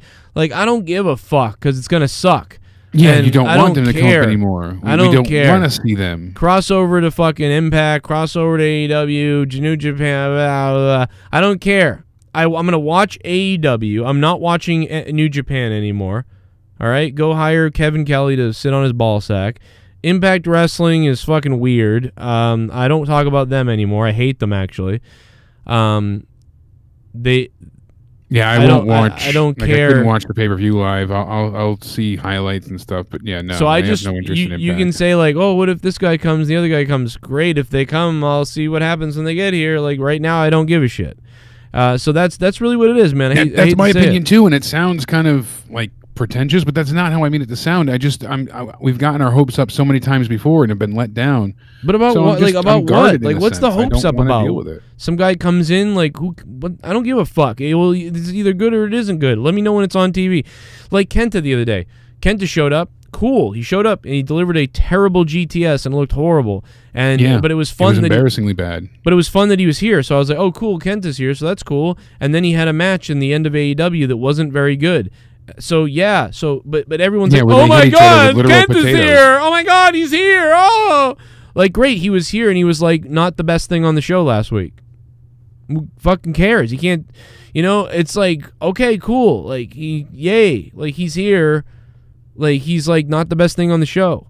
He's not Yeah, going to put. well, He's all right, not going to Kenta's get here. ratings. Cool. The ratings aren't going to go up. I mean, I'm not mad that he's here, but I'm just not overly excited either. Well, that's why I said, who could they bring over that or bring in that isn't already hired elsewhere? You know, that's the thing. They're with NWA circling the drain. Essentially, we'll see what happens there. But even that, you know, I'm not sure who they have left that they don't have ties to other already, you know, wrestling associations. So I like the Japanese wrestlers in Japan, in New Japan. I like Okada, obviously at Wrestle Kingdom. I mean, my God, there was some great matches. But again, it only goes so far for me. After about 3 New Japan matches, I start usually zoning out. Like I'm like, okay, but I love what I see usually. It's just that I can't. you get burnt out on a 50-minute match. 3 matches and I'm done. About 2 or 3 matches and I'm done with New Japan. I'm like, okay, I gotta walk away for a little bit. I'll see you later. Yeah, you get a 60-minute no finish or a 50-minute bell to bell where it ends up being, you know, they kill each other and it's all false finishes. But then there's also those real competitive matches, like you said, at Wrestle Kingdoms, where you get those 6-star matches. So remember when oh God, goes both ways. Who was it? He had a fucking brawl with somebody a couple of years ago. In fact, I did commentary over it, and it was probably on my old Twitter account, so it's probably gone now. But I did commentary over it for fun, just because. Yeah. But I watched that match. And oh my God, dude, it was just fucking. It was awesome. It was fucking brutal. And I loved it. It was just so fun, man. It was a strong style type of thing. And it felt so real and exciting. Don't remember now what match it was. I almost wonder if it was Kenny Omega and Ishii. Is it Ishii or Ishii? Oh, God, what's his name? Ishii? Yeah, it's Ishii or something like that. It was him and, I think, and somebody else. And it was just like, I was like, that match was fucking awesome. You know, and then they had another match that was good, but by the time we got to the end, it's almost like after a few matches on New Japan, I start feeling like the Triple H Jericho main event on WrestleMania, where I'm like, I kind of don't care right now. So, because there's not enough, like, stuff. So it's like that's why the year where Jericho faced Omega was so good, because I got to see a bunch of good matches before and I really enjoyed them, and they were knockdown drag out matches. A lot of exciting stuff happened, but then there was a main event that I was really invested in, that I was like that felt like more because of the American influence in it, and that style was building. And so, you know, I really got excited that night because I saw, you know, like 8 matches before that were so fun, and I was waiting for that main event or whatever. Togi Makabe versus Tomohiro Ishii, was that it? Tomohiro, yes. Yeah, Tomohiro Ishii. Yeah. Tomohiro Ishii, yes. I'm always terrible at names. But yeah, that was Ed's view, and a few others in the chat chiming in with that. So. Ed's view would know because obviously he's Japanese. What's up, Ed's view? It's Ishii. His name is pronounced like that, though, right? It's not Ishii. It's Ishii. It's Ishii, like Ishii. yeah, Ishii. It's yeah. I'm like I said, terrible with names. Pretty sure there's like another syllable there that. Shit bomb. You become. I'm still looking for it. Shit bomb. Yo, JCS Foot Rub, man. Thanks for the $1 again, man. Thank you guys for funding the show and for the donations tonight, man.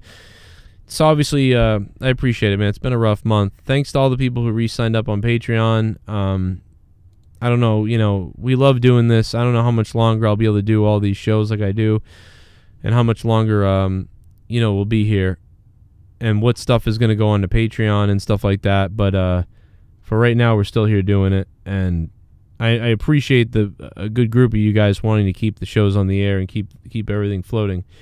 So, you know, not to get weird somber, but thank you for the support. Fuck, yeah, I can't, you know, find it. You want to know something really sad? New England All-Star Wrestling, the company that I do commentary for, or that I did do commentary for, they're done because of because of COVID. They're trying to sell the ring. That stinks. I know a few local independents up here that were really small. There was one school. Look at this ring. What's up, wrestling fans? We are live. Things, and they had to close shop. So, dude, look at this ring. They bought this brand new ring, and they had all these shows set up. They worked months to get this gig at Pins, the mall.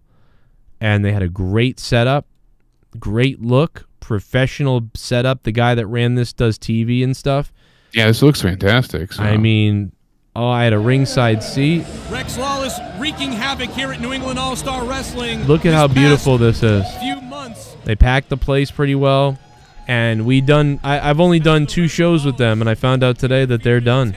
So Joe Cronin, camera cuts are good. You know, it's got good switching so far, back and forth. The entrance looks solid, good lighting. And this was sort of the beginning of, like, they didn't, you know, they were going to learn from this one. You know, I mean, they learned. Yeah. This is the second show. They were going to learn from it, and you know, this was my last company that I was working for in real life. You know, now I'm doing commentary digitally for people, virtually, but you know, this was the one place I was looking forward to going back in person. And now that's gone, man. So like, I'm really talk about being out of a job. I'm out of a real job, man. This was going to be fun. So goodbye. Look at how nice the ring is. Oh, what a drop kick! Still couldn't take Lawless off his feet though. Look at this ring. Like, it was phenomenal. Now Verno, Miss All-Star Wrestling, something like that. Oh my! Look at this big guy. Look at the ring. It's so clean. Now, look out down below. Oh no! Mike Verno moved. So, I mean, I suppose they're going out of business. I'm not 100% sure on that exactly. I asked him, but he didn't respond yet. But he's trying to sell everything. And then I saw them say, you know, ring for rent or someone said, is it to buy or to rent? And the guy was like, both. And I was like, whoa. God damn. Tell him we'll take it, and you and I could turn it into a gay porn ring. Yeah, you guys want to buy me the ring? I'll put it in my basement. Well, if everybody buys the ring, we know Lars Sullivan isn't doing anything right now, so he'll be our main attraction. Dude, oh my God. Imagine if... Now, I don't know about that ring because it's really big, but what I was thinking about one day, and I'm not even kidding about this, dude, I thought about if I could get a ring, and I mean one of the small rings that's made for the low-ceiling buildings, get one of those tiny, small rings. For, like a $1,200 ones, yeah. I could put it in my basement, right here in my basement, and then we get a hold of Lars Sullivan, and I bring Lars Sullivan to my house to rape Leah. No, so he can do an interview with us, and we do a shoot interview with Lars Sullivan, and then in the shoot interview, he gets angry, and then we shoot an angle where we get in the ring, and he just kills me, and it'd be fucking hilarious, and nobody would ever have anything like that. It'd be amazing. So anybody out there who's an investor or has money, if you buy me a ring for $2,000, I'll pay you back the money. No, I won't actually. We'll make some content. No, I won't. But yeah, we'll make some crazy content. But you're gonna have to hit me up if you're rich. And we're gonna have to get somebody to get Lars or to get somebody. I think it'd be a lot of fun. And I mean, it'll be really loud. My dream match, the two nobody's doing anything right now, Lars versus Ryback. We get them both. They're GCS history in the making. Think about that match. We've got history with both men. We can get a tag match going on after, but that would you and me versus Ryback and Lars could be excellent. It could be really fun. Could be really fun. Man, it could be so fun. It could be tasty. Listen, the thing about Ryback is he would never do anything like that because he doesn't care. He doesn't understand this stuff. He doesn't want to be funny with the internet. He wants to just think his shit doesn't stink. He just wants to be like, he never cared about the fans. There were so many opportunities, not even just with our community or your show, has he had to right wrongs, but in other times where, no one likes him. There's a reason for it. Look at how, there's so much disdain for his name that's, it's synonymous with Ryback. So much hate and vitriol because of who he is and how he carries himself. Yeah, because, I mean, listen, I mean, you brought it up, but I mean, the guy's a mess. I mean, think about it, because you could have a great time, doing something like that. Oh, it's the COVID time. We could raise money for charity. Oh, let's have Lars versus Ryback. Oh, that would be a hell of a match. Two big guys, formerly known as in WWE, and they do it for the fans, and hell yeah. But it'd have to be a lot of money. We might have to offer him at least $10,000. Oh, there he is. It has to be at least $10,000. Doing it for free. It's a charity.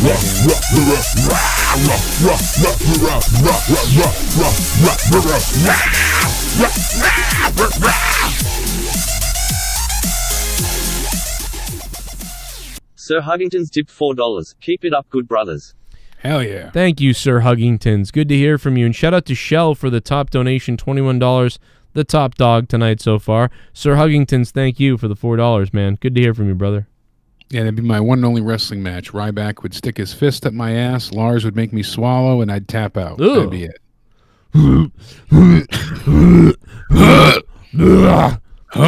Man, I'm gonna explode Friday night, man. I can't stop talking about it, Jake. I'm such a dork. I can't wait for fucking Diablo BlizzCon Friday. I can't stop it, man. I'm gonna freak out. Diablo 4. Look at all these years in the making. We're finally gonna get something. Well, I haven't watched it yet. I'm gonna do it after the show, but I know we got the new trailer for the Snyder Cut as well. People are saying that looks excellent. I saw it, but it's just the same movie with extra shit. You know what I mean? And I didn't hate cut by Justice League. Snyder. I know a lot of people really hated that movie. I didn't hate it, but I didn't love it either. It could have been so much better. I was disappointed. Yeah, granted, but apparently the people that have seen this already before it was finished said it was really damn good. I mean, it's 4 hours long, so something's got to be decent if they cut all this shit and people went nuts over it. So got to be something there. What is this? What is Superman and Lois? They're coming out with a show called Superman and Lois? Really? No, the women are going to be mad that it says and Lois. Oh, wait a minute. And Lois. Yeah, no, Superman and Lois. The Adventures of Lois and Clark, so. Didn't they do that with Dean Cain? They did that. Yes. They did. Great show. Corny as it was silly. It was corny, but it was good. Yeah, it was good. Oh yeah, here it is. It's really true. Severe anxiety. It's a movie? You got the weight of the world on your shoulders. Really wish I could get drunk sometimes. You're saying you're Superman? Well, we've seen Superman before. We've seen him. Wow. Okay. Whatever. I've seen. It's gonna be on the CW. Oh God. Well, wasn't that where Lois and Clark was? Yeah, that's where Smallville was. Not Lois and so Clark. they've been I don't doing think Lois this- and Clark was on there. I thought they were on. It was on either UPN. CW or WB, one of the two. I thought it was UPN then, but whatever. I mean, one of maybe those. that was reruns. Here's the thing: Superman is so overdone. Like, basically, I'm done with Superman. I'm done with superhero movies. I'm done with superhero movies. X-Men really got bad at the end when they had a new good cast that I loved, and then those they ruined it. First Class one was really good. Yep, and the next one was the best. Like, I loved that movie. Yeah. I loved that movie, dude. Are you kidding me? Days of Future Past. Oh my God, dude. And I love Patrick Stewart too. And they did the Wolverine crippled shit, and like it was so good. Oh yeah, that was that one. They did a bunch of good shit, and then it died after that. And then the new X-Men mutant things, they all suck. Yeah, they started going through time travel and SJWs everywhere now and everything. The Phoenix saga they retold, I didn't even watch. I didn't have the heart for it. The DC stuff awful. is like all 6 out of 10 stuff now to me, and the Marvel stuff is all going to be overdone. Like, I'm done. Get me out. I'm the outlier, but I hated the way the Avengers ended. You know, I really liked everything up until, what was it, the last one, Endgame? The time travel aspect in that one just ruined it for me. I know we reviewed it when it came out then, but you know, I thought there were so many plot holes and things that didn't work. It was just maddening. I think it would have been nice if they did the time travel thing for like a few minutes, like almost as a side thing. Do you know what I mean? Like they had to get and I don't remember the movie now. I gotta go. In fact, I'm glad you brought this up because I'm gonna go back and watch those 2 movies now because they were good. And I'm not a big Marvel. I like Marvel, but I'm not a big, I like X-Men. Like when I think of Marvel, X-Men is my thing. Everything else, I don't really like it. So yeah, you weren't thinking about but Civil War, Justice League, Iron Man, that kind of stuff. I think like a quick little McGovern hunt on time travel would have been good, but it was so focused on the time travel. I think the McGovern. Well, they had their 500 MacGuffins, but they couldn't go ahead and they couldn't keep the story straight because it was like so many things was just so hypocritical. So I basically they would say one thing and then they'd contradict themselves with getting the stones or changing the stones or using them to alter time. But there's different timelines. Well, it just. I think it's time, Jake. Too many plot holes. I think I'm finally gonna do. I've spent the last 15 years or so, on YouTube, really enjoying. Review channels that go back and watch the old movies that we love and reviewing stuff that we love. So I think basically what I'm going to try to do for the next few years really hard is I'm going to try to pull out every movie that I ever loved and every old movie, and I'm going to go back and I'm going to try to watch movies that I missed from the 80s or 90s or earlier, 50s even, 60s, 70s, and I'm going to try to watch all the movies I love, and I'm going to try to talk about them in reviews and stuff like that, and I'm going to really probably not watch a lot of current stuff, because if there was ever a time to take a break from current movies and culture, this is the time, because this is the most horrific shit ever, and I'm really concerned because every time I get excited, every time, oh, Star Wars, can't wait, you know, it's just fucking SJW shit. Oh, Mandalorian, I actually like it, guys. Oh, SJW, fire the girl from the show. Okay. Star Trek. The same thing with The Flash. Danny and I used to watch The Flash, and she brought it up to me. I was like, you don't want to watch The Flash? She's like, no, I don't want to watch it anymore. I'm like, why not? She's like, it just got really boring and dumb. And I'm like, well, I hear you there, but what specifically don't you like? And she's like, well, they made The Flash just look stupid. And I'm like, well, what do you mean? They're like, well, his girlfriend had to become more powerful than he was, and this is her saying it. She picked up on it, you know. But they really did. They had to embarrass the superhero so that his girlfriend can go ahead and inherit his powers, and then he had to, you know, be the idiot sidekick, and she was suddenly the most important role on the show. But as where he had to learn how to control his powers, and you know, that was a whole season's arc, she was instantly the best ever, because I'm female, hear me roar. They had to do that arc of it, and they made him look like an idiot the whole time, and from there it was bad to begin with, but at that point it just got exponentially worse. So yeah, even Leah, who, like, when I'm like, look at how bad Antifa is, like, she's like, I don't care, they're probably a Trump supporter. even Leah is like, I can't watch these shows. She's like, and she used to say too, like, I think you're kind of crazy, and I'm like, I swear to God, I'm not crazy. And even she is like, oh God. She just rolls her eyes, but she doesn't get hung up like I do on the whole, like, this is the agenda. She just kind of like looks at it one by one and goes, yeah, that's not good because of this. But I'm like, but don't you see why because of this is happening? She doesn't care. I don't want to get you on a roll, but I mean, we know we've gone over it 1,000 times. But Star Wars, you know how badly that was ruined. And but it's like, what else do we have coming up? So it's like Star Trek is dead too. Like, that's a mess. It's like I try to watch Star Trek. It's like I watched Discovery, and Leah stopped watching it. And then I started watching Picard. And then Leah goes, okay, fine, I'll watch Picard. But I had to drag Leah to watch Picard because she was like, after what I saw in Discovery, I don't even know. But then we watched the first episode of Picard, and we both said the same thing. Like, we were both like, okay, this is kind of cool.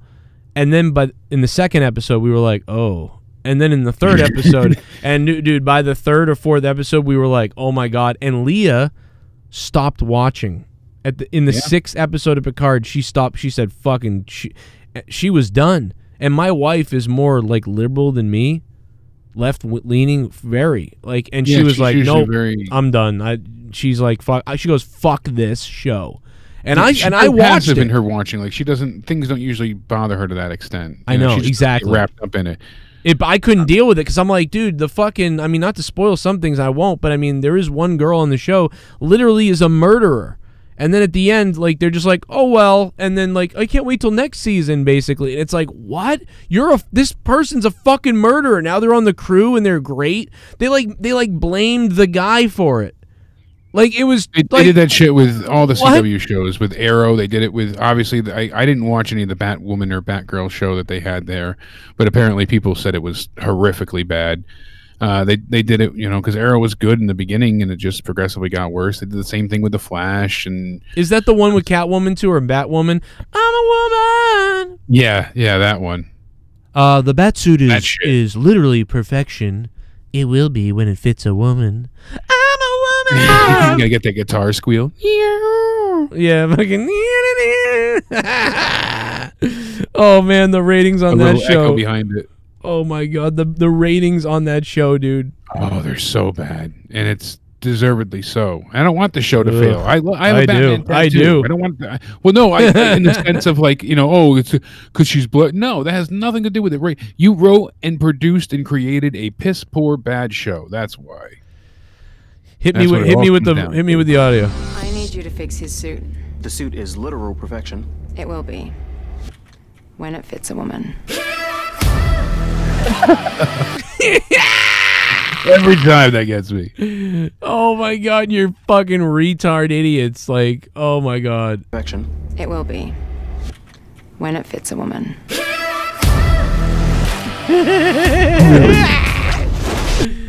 Oh my god. Unleash your inner bitch today. I'm a woman. Hear me roar. Oh my god, dude. It's pathetically terrible. Yeah, Batwoman was the villain. That's how it seemed. Man, I'm ready.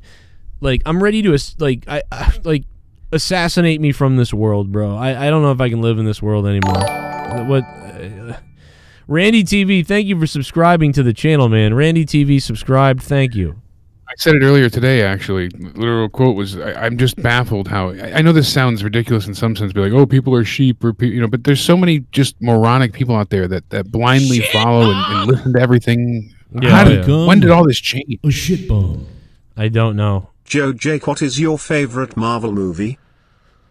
What's the first? Oh man, I don't know. I don't know. You go ahead, Jake. I don't know. It's either. I did always like the first. The first Iron Man I liked. Yeah, I could tell you the ones I really like first Iron Man, and I do like the Endgame, the two, whatever the first Avengers one is, the one where the snap one. Yeah, I like Doctor Strange. I like the first Iron Man. I even like the first Thor, and I like it. Is X-Men Marvel still? Yeah, they're Marvel. So I liked First Class. And I liked the second one. My favorite would probably be Captain America. It's the second one. Was it the Winter Soldier one, where that's like a spy heist kind of movie, all packed like that was excellent. I hear a lot of people say that's like one of their best ones. I did actually you see don't. that one? I don't like it like everybody. I don't know why. I got bored of it. I don't know why. I have no idea. I got bored. I turned it off, and which is weird. Everybody has their own taste. I mean, it had like a Mission Impossible feel to it as well, so it kind of ticked a few boxes. I wonder if I got to watch it again because like Leah loved it, and I'm like, Guardians of the Galaxy was good. Had some good comedy. Yeah, I don't think Guardians is like the best thing ever, but it was fun to watch. It was nice. I didn't care for the second one much, but the first one was a standout. Second one was weird. It was a typical second type of movie actually, but it was it was okay, but it was weird. I more was excited that, hey, Kurt Russell, because Kurt Russell kills me. Like, I love Kurt Russell as a bad guy is the best. I love him when he's a bad guy, and I love or when he's weird or whatever in a movie, just whatever. He's just fucking. I love Kurt Russell. We got a donut. Let me see here. What we got? Parker. Fuck cancel culture shit. Why is it still playing the $3? Why is it doing that? That's driving me nuts. You dumb bitch. Fuck Karen, suck my dick. Fuck cancel culture shit. Fuck Karen, you. That's not even the donation that shows. Why is that happening? Parker tipped $3. Joe, I am listening back to Corrupted from last night. I am dying laughing. Go to the YouTube video of the podcast. I time-stamped it in the comment section at 1 hour 13 minutes 26 seconds. Drew says something horrific. Oh boy. You should clip it, haha. Probably shouldn't play it on the show then if he says something horrific, because it's probably gonna fucking be horrible. Drew Bar 100, just 32 months on my Twitch channel. Thank you, Drew Bar. 32 months, man. He's been subscribed for 32. You guys can subscribe to me on Twitch for free if you have Prime. So we'd love you to do that. It'd be great. Shell says, Jake DeMarco, I've been asked by Bullfrog in the DMs to donate money to make him champ.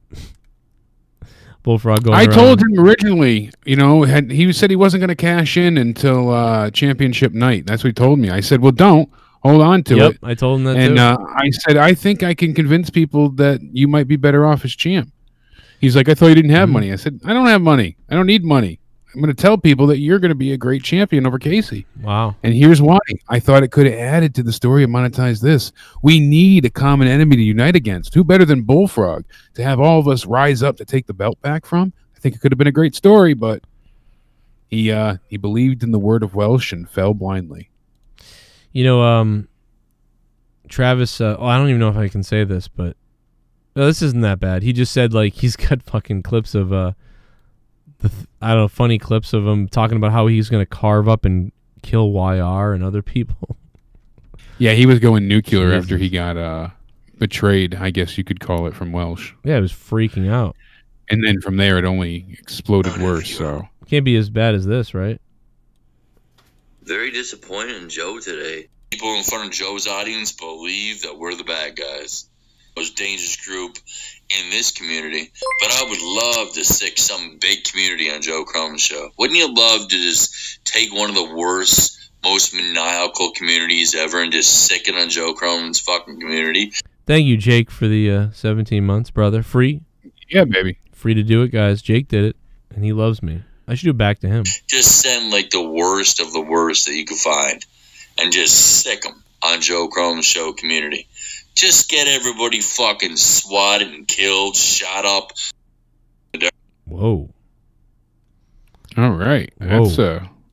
That's nice. I don't. On Joe Cronin's show community. Whoa. Just get everybody fucking swatted and killed, shot up. The dark web and just sick them on the Joe Cronin show community. Then Get him you swatted sick, like, again. the worst. You sick like the worst community ever. Go find some fucked up community from the dark web and just sick them on the Joe Cronin show community. Jeez, bro. Imagine Joe Cronin being live and knock at his window.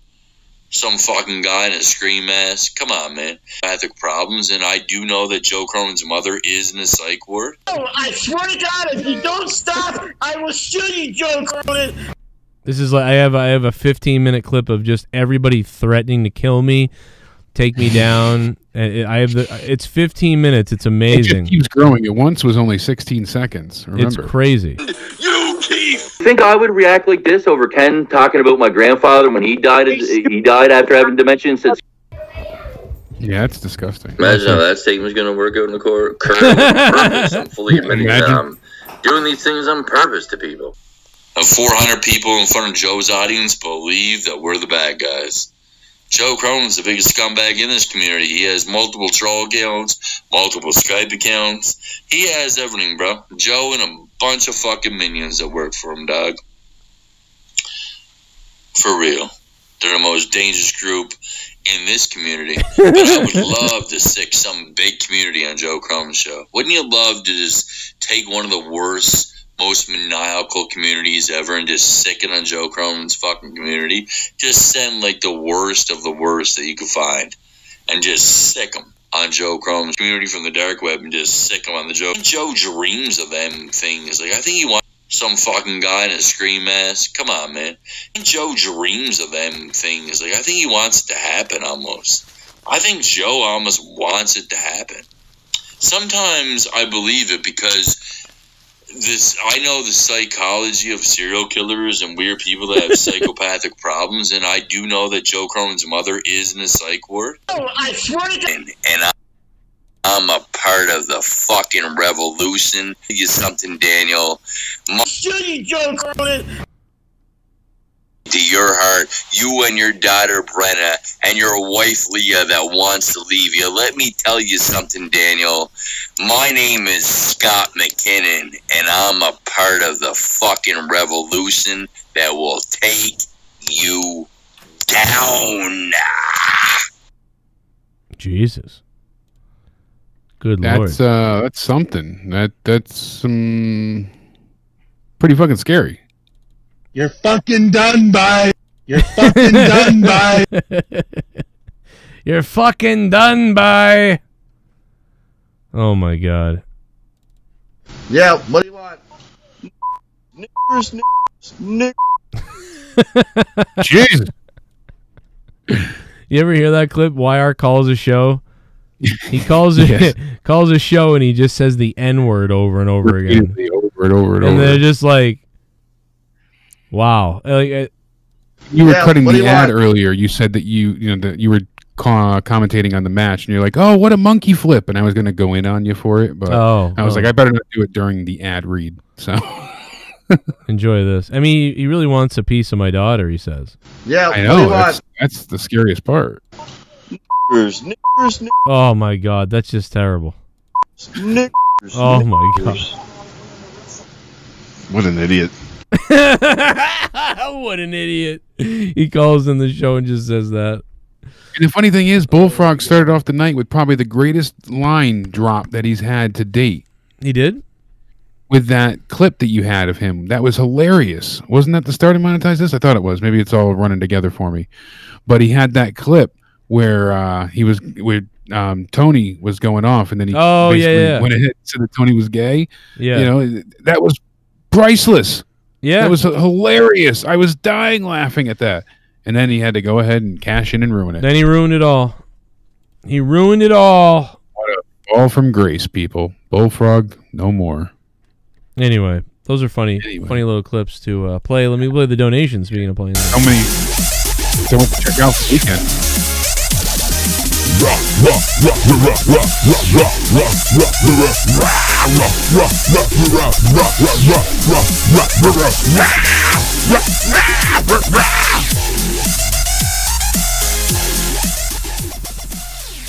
They might reboot the Batman animated series. That was the best outside of Gotham. Real dark version of Batman and best version show-wise outside Dark Knight movie trilogy. Fade to Black, thanks, man. You know, talking about Batman and the best version and this version and Superman versions and all these versions is actually reminds me of talking about people crossing over from New Japan. Like, I just fucking we got onto it because it's all related, but yeah. Yeah. I mean, no. Gotham had a really great Joker, the first one there. That was it Jerome or Jeremiah, whichever one was the crazy one at first. That was an excellent Joker. Oh, D. Welsh wanted this played. I just remembered. Oh yeah, you gotta have this happen. I pulled it up. Recap from Monetize This past Friday. Here's the Monetize This recap as Bullfrog got turned on here. Wow. It could be the end of the Monetize This championship. Oh, definitely. Because there's no version. Oh my God! Monetize that. Told you. I'm gonna fat. Told you. You can monetize that. No. See you later. I See you later. Monetize that. Buy me a mask. That's it. Buy me a mask. Buy me a mask. Do you have $150? Buy me a mask. Would you please buy me a mask? Buy me a mask. I can ask. Buy me a mask. Call me MC, and I'm gonna buy you a mask. Monetize that. Buy me a mask. 13 minutes 26 seconds. You have to clip this from Drew. It is so funny. I'll look it up, Parker. Jesus.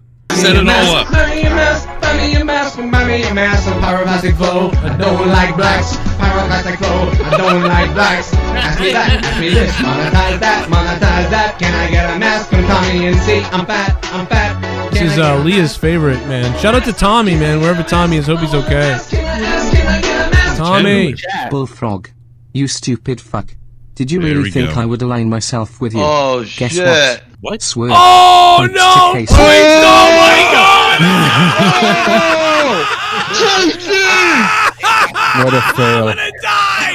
I'm gonna die!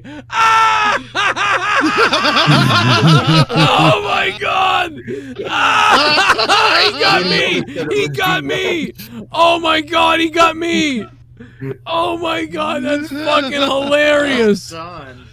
Oh my God! I was listening, not watching, so I couldn't read the 150 donation points either. to So it was Casey is perfect. raw. Why? That is too funny.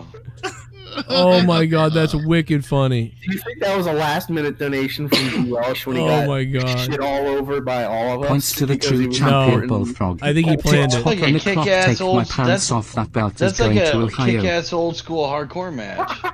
And just like that, D. Welsh goes full face, like all of a sudden. That was great. I'm sorry, I called you a retard. Well, I'm not, but I'll cheers him to this one. 42 now. Randy Viper's still got the dream alive for Bullfrog. Hey, you never know. Bullfrog. You never know. This whole time, Bullfrog's muted too. Here he is in the middle of his battle, and he sits on hold muted, even though he's back on the show. You know what? If I win tonight, I'm firing D. Welsh.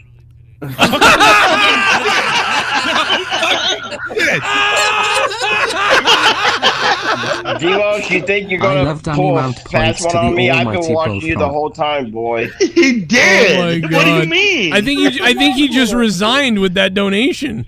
What the fuck? So wait, if you win, is he keep your friends close, but your enemies closer? And that's exactly what he did. He's gonna still remain. Oh, hang on. It's a whole new game. Duncachino. You want creamy goodness? I'm your friend. Say hello to my chocolate blend. Duncachino tipped $11. Points to Oh my god, I just heard what fucking what Parker wants me to play that Drew said last night. Oh yeah. Oh my god, bro. When you wait till you hear this. Oh my god. What the fuck? Drew, you're a messed up person, gatekeeper Drew. Oh my god, what a messed up person he is. Wait till you hear this. Oh my god. Let me get the fucking thing out to clip this. This has to be clipped. You know what I mean? Yeah, I've got to clip this. This is just too funny. He knew it was too good. Parker knew. Oh my god, dude! I can't believe he said this. Well, now we're. Oh my god, here it is. All right, hit record. All right, here it is. Too late on that. All the fucking pussy. It's just unbelievable. He says season trophy award winning. All right, here it is. Kill children. Oh my god! Jesus. Kill children. Drew, what the hell, man? What's wrong with him? Kill children. Tell him why you want to kill children. What the fuck? Kill children. I can't believe he says that. I mean, he says it. Are you really surprised? Kill children. That is, I mean, he said a lot of things that were questionable. Kill children. Wow. Does that really shock you? Kill children. Kill children. Kill it children. Wouldn't be his own children, but I mean, you can go listen to it to yourself on Corrupted podcast from the other night, which I still haven't labeled the episode number yet, but it's up. 550 views, Corrupted podcast from last night, or 19 hours ago now. He literally says that.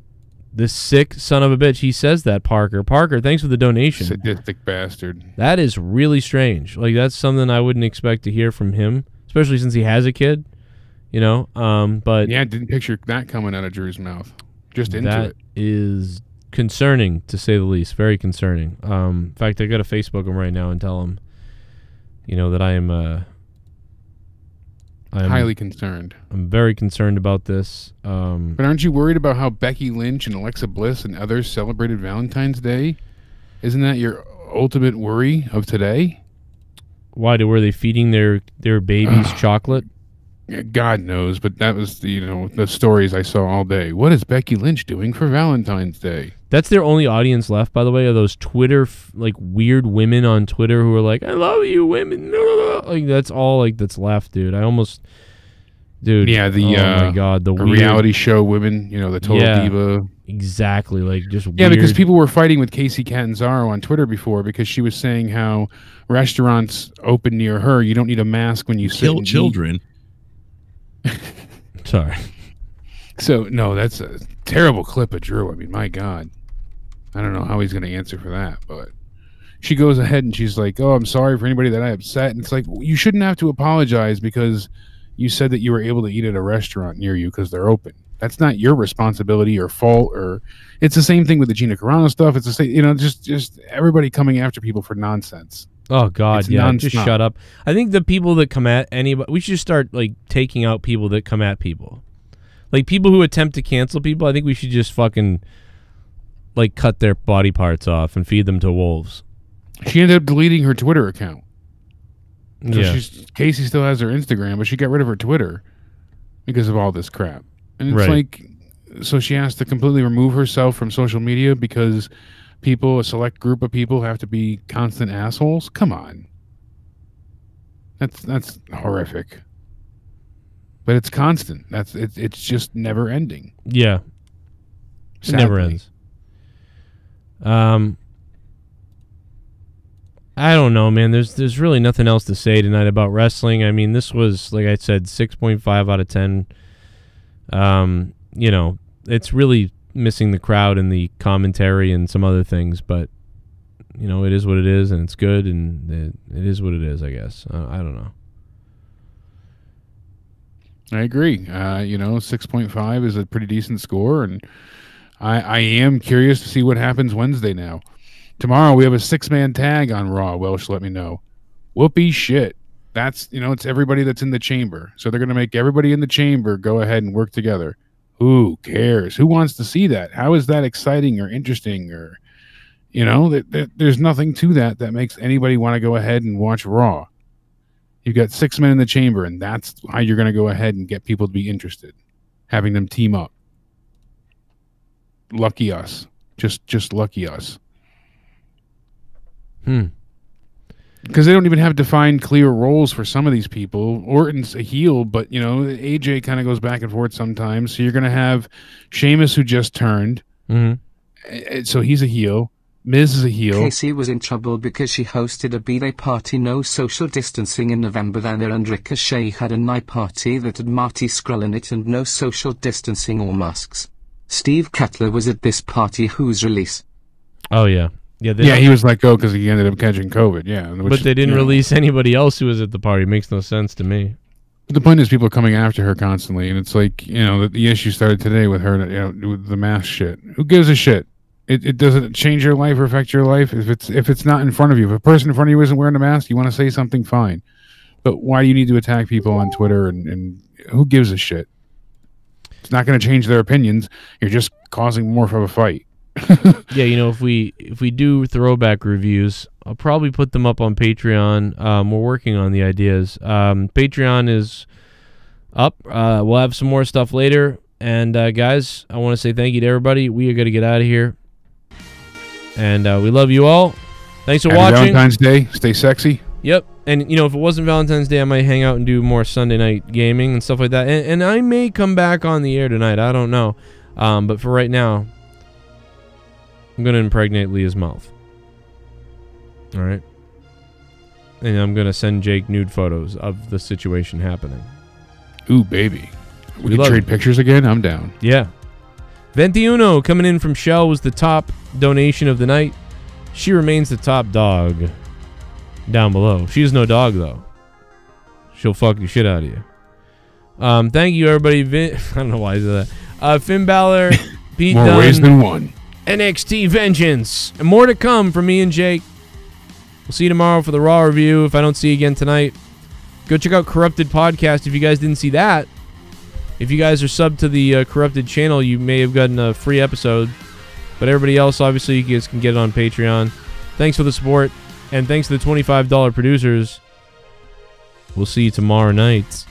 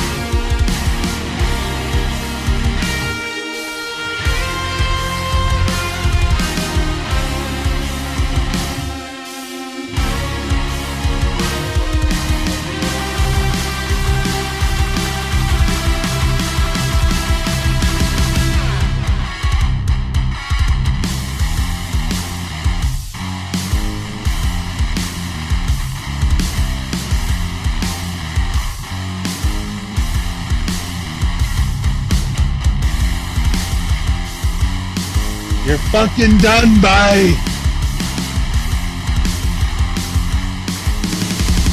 You shoot me? Joe, I swear to God, if you don't stop, I will shoot you, Joe Cronin.